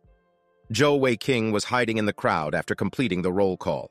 The squad commander ordered his archers to focus their fire on the sly rat. Of course, he was referring to Zhou Weiqing. After awakening as a heavenly jewel master, Zhou Weiking's intuition had grown sharper. He immediately noticed the lethal intent of the opposition and knew he was being targeted. He turned and ran away without a second thought. Even without his physical jewels, he was faster than ordinary people. A great volley of arrows had been released toward him. The captain beside Binger noticed that the 1st and 2nd Battalion targeted the boy. He was not confident that Zhou Wei-king could avoid the combined bombardment. Binger, too, had a worried expression. Zhou Wei-king was about to be eliminated. He sprinted to avoid enemy arrows. However, he did not seem to be fast enough. Just as the arrows were about to strike, he suddenly leaped, causing the arrows to hit the bare ground.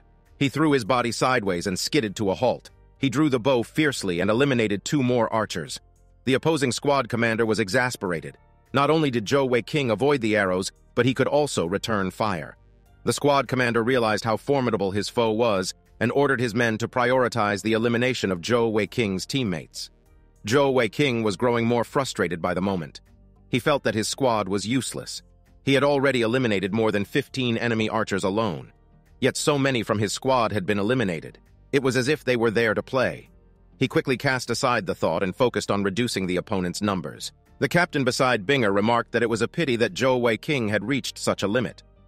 The skills of the others in the 3rd and 4th battalions were not enough to grant them victory, even with Zhou Wei-king's input. Binger continued to watch silently. After an arduous battle, Zhou Wei-king was the only member of his squad left standing. The opponent's squad was still 50 men strong. Zhou Wei-king complained that his squad had been unreliable. The opponent's squad commander laughed hysterically at Zhou Wei-king's current predicament. Zhou Wei-king was uneasy. He had to prevail against insurmountable odds. His foes outnumbered him, and he had nowhere to hide.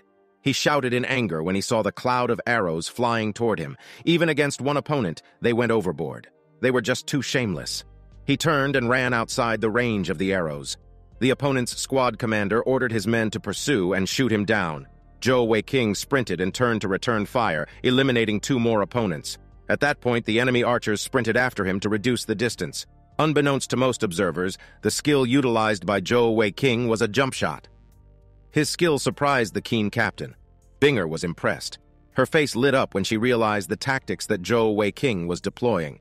The range of the Purple Dawn bow was far greater than that of normal bows, and his physical strength was excellent. He was able to outrun his opponents. Zhou Wei-king eliminated a few more archers and sprinted to maintain the distance. His hand reached into his quiver only to realize that it was empty. His situation had become even more precarious. He resorted to using the loose arrows. A fresh volley of arrows had been released just in time. He would gather some arrows from it. His gaze turned fierce. He had decided to stake everything on a final counterattack. Zhou Wei-king spotted a pile of loose arrows on the ground near him. However, he could not gather it because of the looming threat of the incoming arrows. It was the perfect opportunity to test his titanium wind hat. He sat and hugged his knees as the arrows bounced off his hat. He was impressed with the hat's ability to cover his entire body from arrows. The opponent's soldiers began cheering. Binger looked at the battlefield in disbelief. The captain beside him said Zhou Wei-king would have picked off the opponents if he had not run out of arrows. There was no pride in the 1st and 2nd battalion's victory. Suddenly, a soldier was struck by an arrow and fell.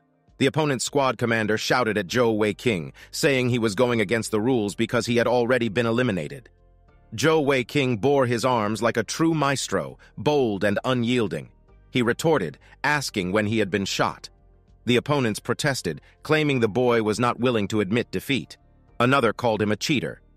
Binger looked dazed but quickly snapped out of it and asked Zhou Wei-king to stop.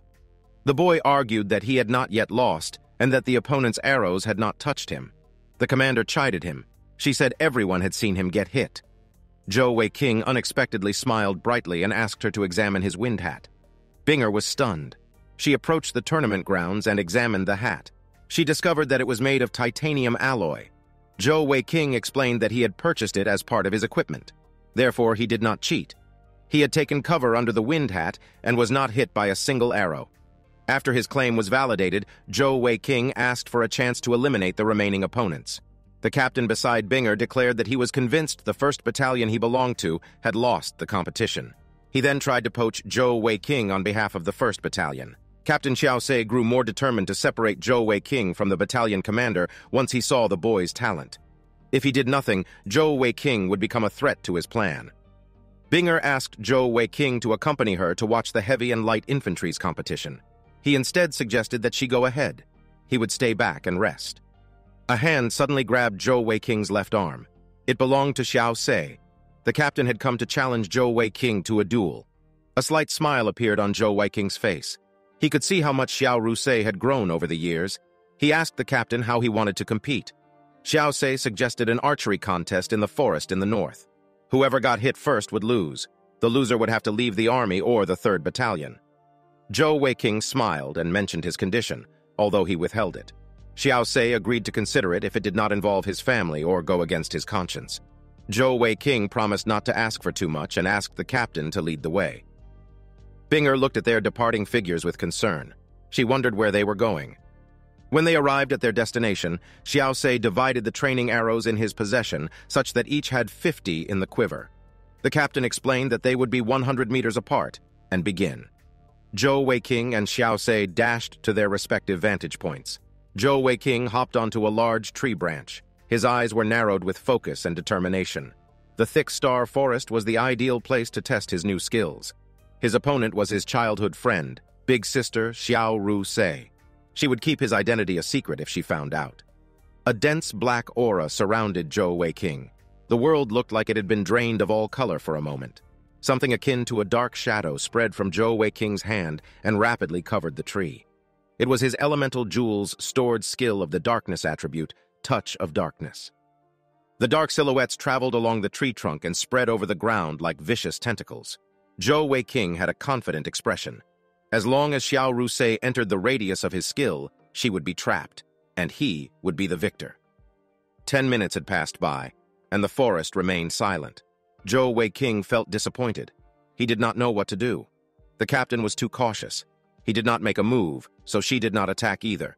Zhou Weiqing knew that waiting her out wasn't possible. His Touch of Darkness had a heavy consumption of heavenly energy. He had no choice but to deactivate it. If the captain did not want to take the initiative, he would have to bait her out. Zhou Weiqing broke a piece off a small branch and threw it as a test. The twig landed on the ground, but there was no movement. He wondered whether she had fallen asleep. He quickly dismissed the thought as he peeked from behind the tree. Xiao Ru Sei had been in the army for many years. A tactic as simple as his would not fool her. Zhou Weiqing chose the direct approach. He took a deep breath and loudly called to the captain. Suddenly, an arrow covered in dense heavenly energy flew toward Zhou Weiqing. He jumped off the tree to avoid the impact of the arrow. He was surprised by her use of heavenly energy despite not being a heavenly jewel master. His heart filled with dread when he felt the arrow's power, even after avoiding it.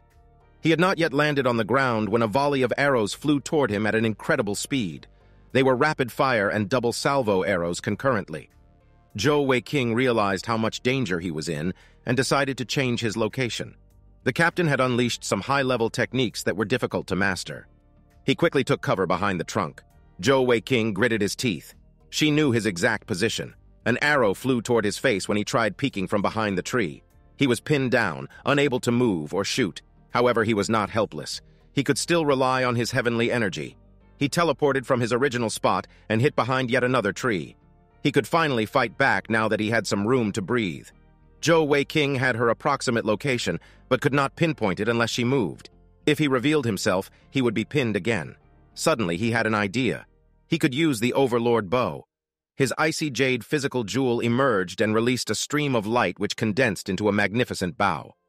Zhou Weiqing recalled that Senior Huyan said the Overlord bow had a widespread firing effect. As he drew the bow, the training arrow was turned into a dark energy bolt, surrounded by spatial fluctuations. He had enchanted the arrow with his Touch of Darkness skill to restrain his opponent. His combined skill took a heavy toll on his heavenly energy reserves. He released the arrow. It flew at an incredible speed toward his opponent's approximate location. There was a terrifying explosion on impact. Zhou Weiqing was shocked. The attack was too powerful. It was like a cannon. He rushed toward the impact site as the dust slowly cleared. The explosion had formed a small crater, and within it was Xiao Ru Sei. His skill had immobilized her. She struggled against her restraints to no avail. She asked in shock whether he was a heavenly jewel master. Zhou Weiqing had successfully captured her. Zhou Weiqing stood triumphantly at the edge of the small crater and declared his victory. The captain demanded to know whether her restraints were a jewel skill. She asked if the young man who had bested her was a jewel master. Zhou Weiqing revealed his physical jewel and had a slight smile. He said it would be more accurate to call him a heavenly jewel master. The captain was shocked by the revelation. She gritted her teeth in frustration. He was yet another heavenly jewel master who had appeared in her way. Something had become clear to her at that moment. Unsurprisingly, the battalion commander, Shangguan Binger, had made him an aide. The captain shut her eyes in resignation. She could not beat him at all. The captain grew vigilant when Zhou Weiqing approached her. He pinched her cheeks a little bit. She protested in vain and could only scowl. Zhou Weiqing smiled innocently and called her by her real name, asking why she was making such a face. Xiao Rusei was speechless, her eyes filled with disbelief. Zhou Weiqing said she could not fool him. He knew Uncle Xiao only had one daughter. He then said his real name. Xiao Rusei was dumbstruck. She could not believe her eyes. Zhou Weiqing assured her of his identity. He seemed to enjoy the surprise he had given her. They had not met in 7 years. Zhou Weiqing did not know that she had joined the military. Xiao Rusei's eyes teared up slightly. She was happy to see the little brat she knew a long time ago had finally grown up. She could not recognize him. Zhou Weiqing's eyes teared up as he said he had missed her. Naturally, the conversation veered toward how Zhou Weiqing had managed to join the army despite being underage. Zhou Weiqing replied that he could lie about his age if she could dress as a man. She blamed him for breaking her bow despite recognizing her, but he quickly explained that he had not yet recognized her. The two sat and talked about their experiences. Zhou Weiqing explained that he ran away from home and awakened his heavenly jewels while in the army. He trusted her and told her everything from the beginning with the black jewel. Xiao Rusei laughed when she heard about Binger becoming a sacrifice. She considered her previous grudges with the commander settled. Shangguan Binger had snatched the position of battalion commander from her, despite knowing nothing about commanding an army. Zhou Weiqing shared about how well Binger treated him. They both agreed that the commander was a genuinely kind person. Xiao Rusei asked why Zhou Weiqing did not inform his father about his awakening. He replied that his life would become a nightmare if his father discovered it. She teased him by saying she knew his awakening was not why he refused to return home. It was because he did not want to leave Binger. The boy did not deny it. He asked Xiao Rusei to stop targeting Binger, and she promised never to do so again. The two spoke as if no time had passed since they last met. Xiao Rusei smiled to herself. The lad had fallen in love with Binger. Suddenly, Zhou Weiqing felt a strange sensation within his body. The captain called to him in confusion. She wondered what was happening to him. He had fallen to his knees and clutched his chest, expressing discomfort. Black lines appeared on his face again. Xiao Rusei asked if his sensation was related to his awakening. She then noticed the black lines on Zhou Weiqing's face. He gritted his teeth, unable to withstand the overwhelming sensation, and let out a deafening roar as a pillar of dark energy erupted from his body. The captain hurriedly asked him to focus his heavenly energy and use it to calm his internal breathing. She knelt and hugged him, asking him not to be afraid. She offered to allow him to bite her if it would make him feel better. Zhou Weiqing wailed in agony with his eyes shut tightly. Xiao Rusei called to him with great concern. A figure quickly appeared close to them. It was shrouded in a powerful aura. The battalion commander, Shangguan Binger, had arrived. She called to Zhou Weiqing, asking whether the roar belonged to him. She was surprised to find the captain hugging Zhou Weiqing. The black lines were the same as the striped tiger tattoos that appeared at his awakening. Zhou Weiqing's eyes flew open and glowed with a savage light. He broke out of the captain's embrace and dashed toward Binger like a starving beast, while a dense black aura surrounded his body. Binger had an anxious and fearful expression. She wondered why Zhou Weiqing had re-entered that state after awakening. She was not certain that the boy would regain his senses this time. Zhou Weiqing pounced on her and grabbed her. He roared once more as Binger shouted for him to snap out of it. He pinned her to the ground as she loudly asked him to stop. Binger noticed that this time things were different. Zhou Weiqing gritted his teeth in pain and did not have lethal intent. She wondered what was happening to him at that moment. Zhou Weiqing had taken Binger as a sacrifice to awaken his heavenly jewel. She had become a special existence for him. When he hugged her, their auras merged, and the power from both her heavenly jewels helped alleviate his pain and stabilize him. Zhou Weiqing grabbed Binger and hugged her by instinct. The black markings on his face and body gradually started fading. As Binger watched, only his right leg retained the black markings and aura as if absorbing some power. The black jewel was the cause of his condition. Binger was finally relieved when he realized the boy's awakening was unlike the first. The process of absorption was finally completed after a long time. Zhou Weiqing passed out while still hugging her. Binger realized his body had become limp and motionless and attempted to wake him. Xiao Rusei snickered and asked Binger to handle the situation alone because Zhou Weiqing was her aide. Zhou Weiqing opened his eyes and confirmed his surroundings before innocently asking why Binger had run into his arms. Binger looked irritated and did not hesitate to demand her release from his grasp. Zhou Weiqing took the opportunity to attempt to negotiate with the commander. He would not let her go unless she promised not to hit him. After bickering, Binger was back on her feet while Zhou Weiqing hid behind the captain. She wondered when the two had become close. Captain Xiao took the initiative to mention their childhood friendship. Zhou Weiqing said he only recognized the captain's identity once they could speak. Binger asked about his earlier loss of control. Zhou Weiqing explained that he started feeling uncomfortable. Binger was skeptical and asked to check. Zhou Weiqing said he had entrusted Captain Xiao with the details of his awakening. Binger spoke plainly, saying Zhou Weiqing had likely entered a state known as the demonic change. She reminded Zhou Weiqing of her explanation about heavenly jewel masters who awakened with the evil attribute. In a state of demonic change, the heavenly jewel masters went berserk. They receive a massive increase in power for a short period, but would lose their sanity. The skill-storing palaces of several empires collaborated and destroyed such heavenly jewel masters. Binger explained the reason for her concern. Captain Xiao asked to take Zhou Weiqing back home, but he declined. He assured them that he did not enter that state of mind. If he had, they would have both been eliminated. After he regained consciousness, he felt that his body had evolved. He felt like he was absorbing some power. Zhou Weiqing speculated that it could be a function of the black jewel within his body. The first time he awakened, he did not possess the strength to absorb all the energy, maybe because the black jewel was too formidable. Binger was relieved. She asked him to always be by her side. She would help restrain him if anything bad happened. Zhou Weiqing had a playful smile when he promised never to leave her side. Binger angrily blushed. She had not yet allowed the boy to address her by her given name, yet he had done so of his own accord. She turned and left for the barracks. Zhou Weiqing followed and winked at Xiao Rusei as he waved. The captain sighed inwardly. The brat from long ago had grown into a crafty individual. 7 years had passed in a flash. At the camp, Binger tested the changes in Zhou Weiqing's body. He did not acquire another set of jewels after the evolution. However, his strength increased significantly. He unintentionally broke the purple dawn bow he had been sent. The power in his right leg had increased more than the rest of his limbs. His speed and flexibility increased too. His right leg's power increased while his left remained almost the same. Naturally, his balance suffered. When he walked, he struggled to control his right leg. He would unintentionally take large strides and fall. After the test, Binger informed him that she would leave for the army headquarters to report the results of the recruitment drive. She asked him to continue cultivating while she was away.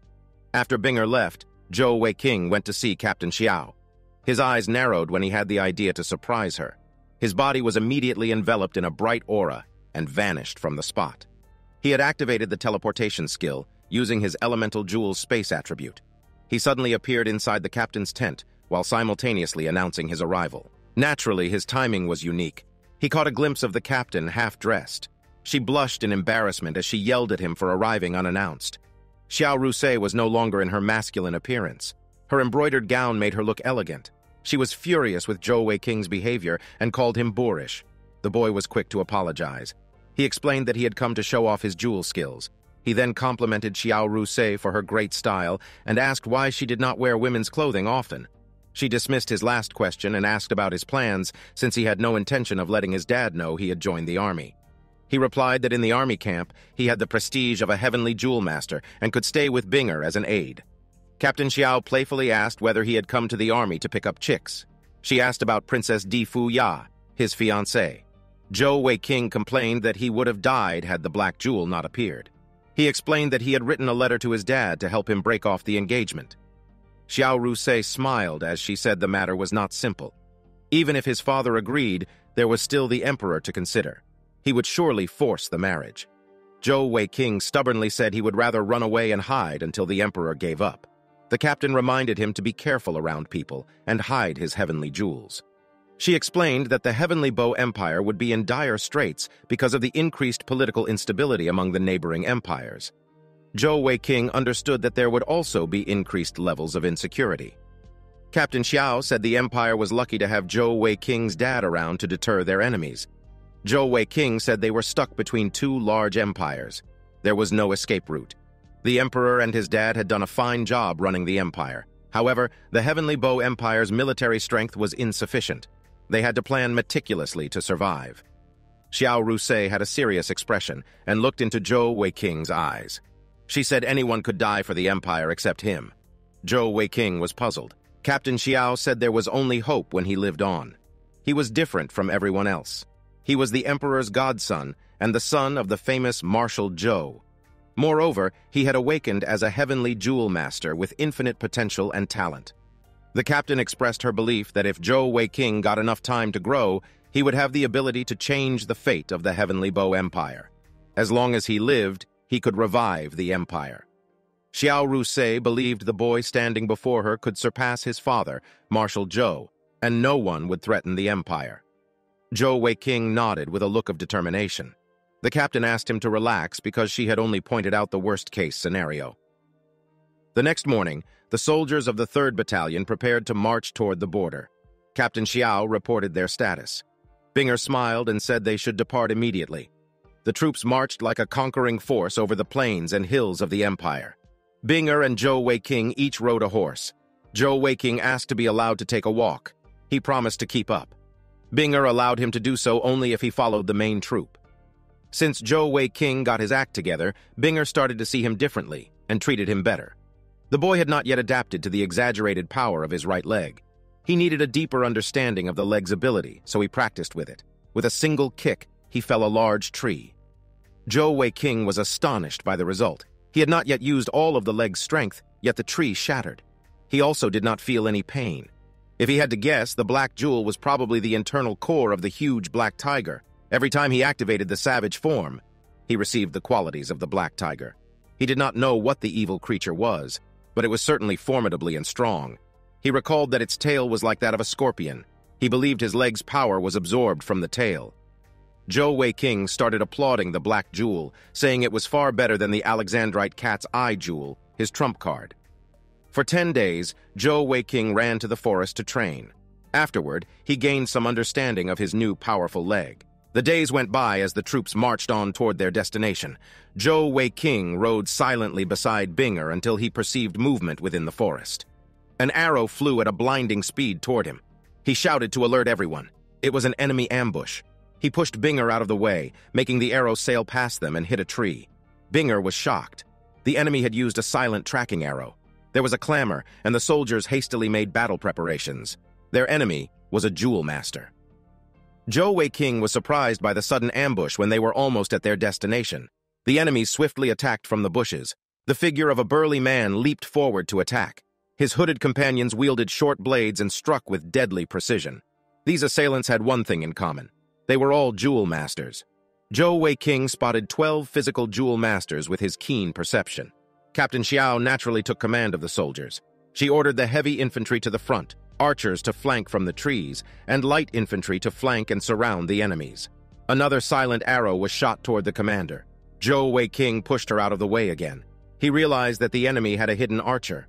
While Zhou Weiqing was distracted, the burly man attacked with a large war hammer. He was a powerful physical jewel master with great speed. Before Zhou Weiqing could react, an arrow disrupted the mighty swing. The arrow belonged to an ally, Captain Xiao. She ordered the troops to protect the battalion commander because she was their target. Xiao Rusei ordered Zhou Weiqing to eliminate the hidden archer, while the remaining troops stayed to protect the commander. Zhou Weiqing complied and activated his wind attribute to augment his speed as he sprinted into the forest. He dodged a silent arrow aimed at him and charged toward the enemy's approximate location. He drew his purple dawn bow and returned fire in an attempt to pin his enemy. He used the opportunity to close the distance. His technique was the legendary Heaven Soaring Shot, which frightened his opponent. The enemy archer was not alone. Their companion insisted that Zhou Weiqing should be taken down expeditiously. Zhou Weiqing had spotted the enemy's precise location when another arrow flew toward him. He narrowly dodged it and felt the imminent danger. His opponent was a highly skilled sniper. He looked up in time to notice enormous fireballs descending upon him. At that moment, he reevaluated his foes. He was facing a physical jewel master and an elemental jewel master. He realized that he would be eliminated if he held back. A stream of brilliance appeared in his hand and condensed into the Overlord bow. He fired it at the incoming fireballs and pierced through them. The fireballs disintegrated on collision with the Overlord bow's terrifying power. Zhou Weiqing turned his powerful bow toward his concealed opponents. His arrow was enchanted with a dense aura and blasted away the ground it struck. The atmosphere was filled with plant and rock debris. The enemy archer was terrified and hurriedly asked his young master to hide. Zhou Weiqing used a rapid firing technique and forced them to retreat. Once they had done so, Zhou Weiqing reluctantly let them go. He had accomplished his objective. He rushed toward his company to help protect Binger. The enemy assassins had grown desperate because of the prolonged battle. They prioritized the commander's elimination over their safety. Binger was on the defensive. She was flustered and could only dodge the incoming attacks. Her inexperience at commanding was clear for all to see. She was gradually surrounded. Her thoughts were for the safety of her ordinary soldiers who could not withstand the attacks of physical jewel masters. Captain Xiao ordered the soldiers to support the commander, who could not use her heavenly jewels. She noticed that the silent arrows had halted. Zhou Weiqing had dealt with the archers, and Captain Xiao awaited his return so that the tide of the battle could be turned. Binger continued to dodge desperately until the burly assassin flanked her. She was suspended in midair and could not dodge. The assassin swung his warhammer ferociously. Just as Binger was certain she would be eliminated, a pitch-black arrow stopped the hammer's descent. Dark tentacle-like silhouettes bloomed at the point of impact and restrained a few assassins. Zhou Weiqing had masterfully released his skill, Touch of Darkness. Binger used the opportunity to begin her counterattack. Her wind blades eviscerated her targets without mercy. An assassin panicked when he saw the combination of the darkness and wind attributes. His heart was gripped with fear, and he ordered his comrades to retreat. He thought the legendary Marshal Zhou Shuiyu was on the battlefield. The soldiers attempted to pursue their fleeing assailants, but were stopped by Captain Xiao because their enemies were physical jewel masters. The captain ordered the heavy infantry units to guard the commander and report casualties. She then reported to Binger that 3 assassins had escaped. Binger was relieved to have the captain beside her. She had used too much heavenly energy, and were it not for the captain's commands, the casualties would have been greater. Captain Xiao said Binger was not at fault. Rather, she had been the target. Zhou Weiqing returned from his hunt and asked whether Binger was all right. Captain Xiao thanked him for his support and asked about the enemy archer. Zhou Weiqing reported that the enemies were more skilled than himself, so he did not pursue them. A soldier returned with the casualty report. 72 soldiers were eliminated, 41 were seriously injured, and 100 had minor injuries. Binger could only express shock. Her face grew pale as her eyes lowered. She blamed herself. Zhou Weiqing watched as her body trembled. After the assassination attempt, the army regrouped and arrived at their base on the front line in half a day. Shangguan Binger did not utter a single word for the remainder of the journey. She blamed herself for the casualties due to her poor abilities as a commander. During the attack, she lost her composure. Zhou Weiqing remained beside her and said nothing. He only looked at her with concern. The troops assembled in the military compound while Binger went to the headquarters to report. Zhou Weiqing watched as she left the assembly grounds. Xiao Rusei asked him to rest and that Binger would be okay. In the distance, 2 silhouettes stood before 3 others kneeling on the ground. The assassins were reprimanded for their failure. One assassin described the appearance of a skill that combined the darkness and wind attributes. He was certain that Heavenly Bow Empire's legendary marshal was guarding their target on the battlefield. A young man with blonde hair and engraved pauldrons dismissed the report and said no assassin would have escaped if that war god had been on the battlefield. The young man was the Kalisa Emperor's 9th son, Bai Ju. Beside him stood his subordinate, Lu Xiaoye. Lu Xiaoye asked who the prince thought was fighting them in the woods. Their opponent seemed to be a heavenly jewel master. The prince explained that Heavenly Bow Empire seemed to have acquired another heavenly jewel master with the same attributes as the marshal. The Heavenly Bow Empire seemed to have been hiding its strength. The prince said seriously that he might have to beg his teacher to take action. At the 5th Regiment's headquarters, Binger had expressed her desire to resign from her post. The news was not taken well. She explained that she had realized her flaws which caused the army to suffer heavy casualties. She recommended Captain Xiao as one who was better suited for the position. The regimental commander had been preparing to report the elimination of 6 enemy jewel masters and the capture of 2 so that Binger would receive merits. Binger credited Captain Xiao for the victory. She asked her senior officer to comply with her request. The regimental commander promised to send her resignation letter to the main army headquarters for the higher-ups to decide. She asked the man to assign Captain Xiao as the temporary battalion commander because she would no longer participate in leading the 3rd Battalion. The regimental commander complied with her final request. Zhou Weiqing lay down and gazed into space. The sun had long since set in the evening. He heard a familiar voice asking to be let into his tent. Binger walked in as he sat up to welcome her. The pair exchanged glances and said nothing for some time. Binger looked downcast. Zhou Weiqing took the lead by asking what was wrong and inviting her to sit. Binger expressed her inability to lead the troops properly. Zhou Weiqing comforted her by saying it was not her fault. No one could have anticipated such an ambush. Furthermore, their assailants were all jewel masters. Binger insisted on blaming herself, saying the casualties would have been far less if she had stayed composed. 70 had been eliminated, and more were severely injured in one fell swoop. It was the first time she had seen so many casualties. Zhou Weiqing watched as her eyes filled with tears. He offered his shoulder to her. Binger gazed into his eyes for a moment. When she saw their sincerity, she no longer hesitated and leaned onto his shoulder, much to his surprise. Zhou Weiqing instinctively raised a hand to embrace her. However, she warned against it. Binger no longer withheld her tears and let them fall freely. She then said that her heart had been perpetually tired. Zhou Weiqing expressed empathy. He understood the burden she had to bear as the only heavenly jewel master apart from Marshal Zhou. Not only was she required to cultivate and become powerful, but she also had to adapt to the military and lead it. Binger raised her teary eyes and said she was unafraid of hard work. However, she had always assumed that she could make up for her shortcomings in leadership with her strength. She covered her face and wept bitterly. Zhou Weiqing's expression changed into one of determination. He asked Binger to let him stand beside her through everything. She looked at him and saw eyes full of sincerity and confidence. At that moment, it seemed like those were the words she wanted to hear the most. She cast aside all her inhibitions and hugged him. 1,000 comments or 10,000 likes to get the next part faster. Join our Discord for the name. Donate to help us buy the license for the artworks.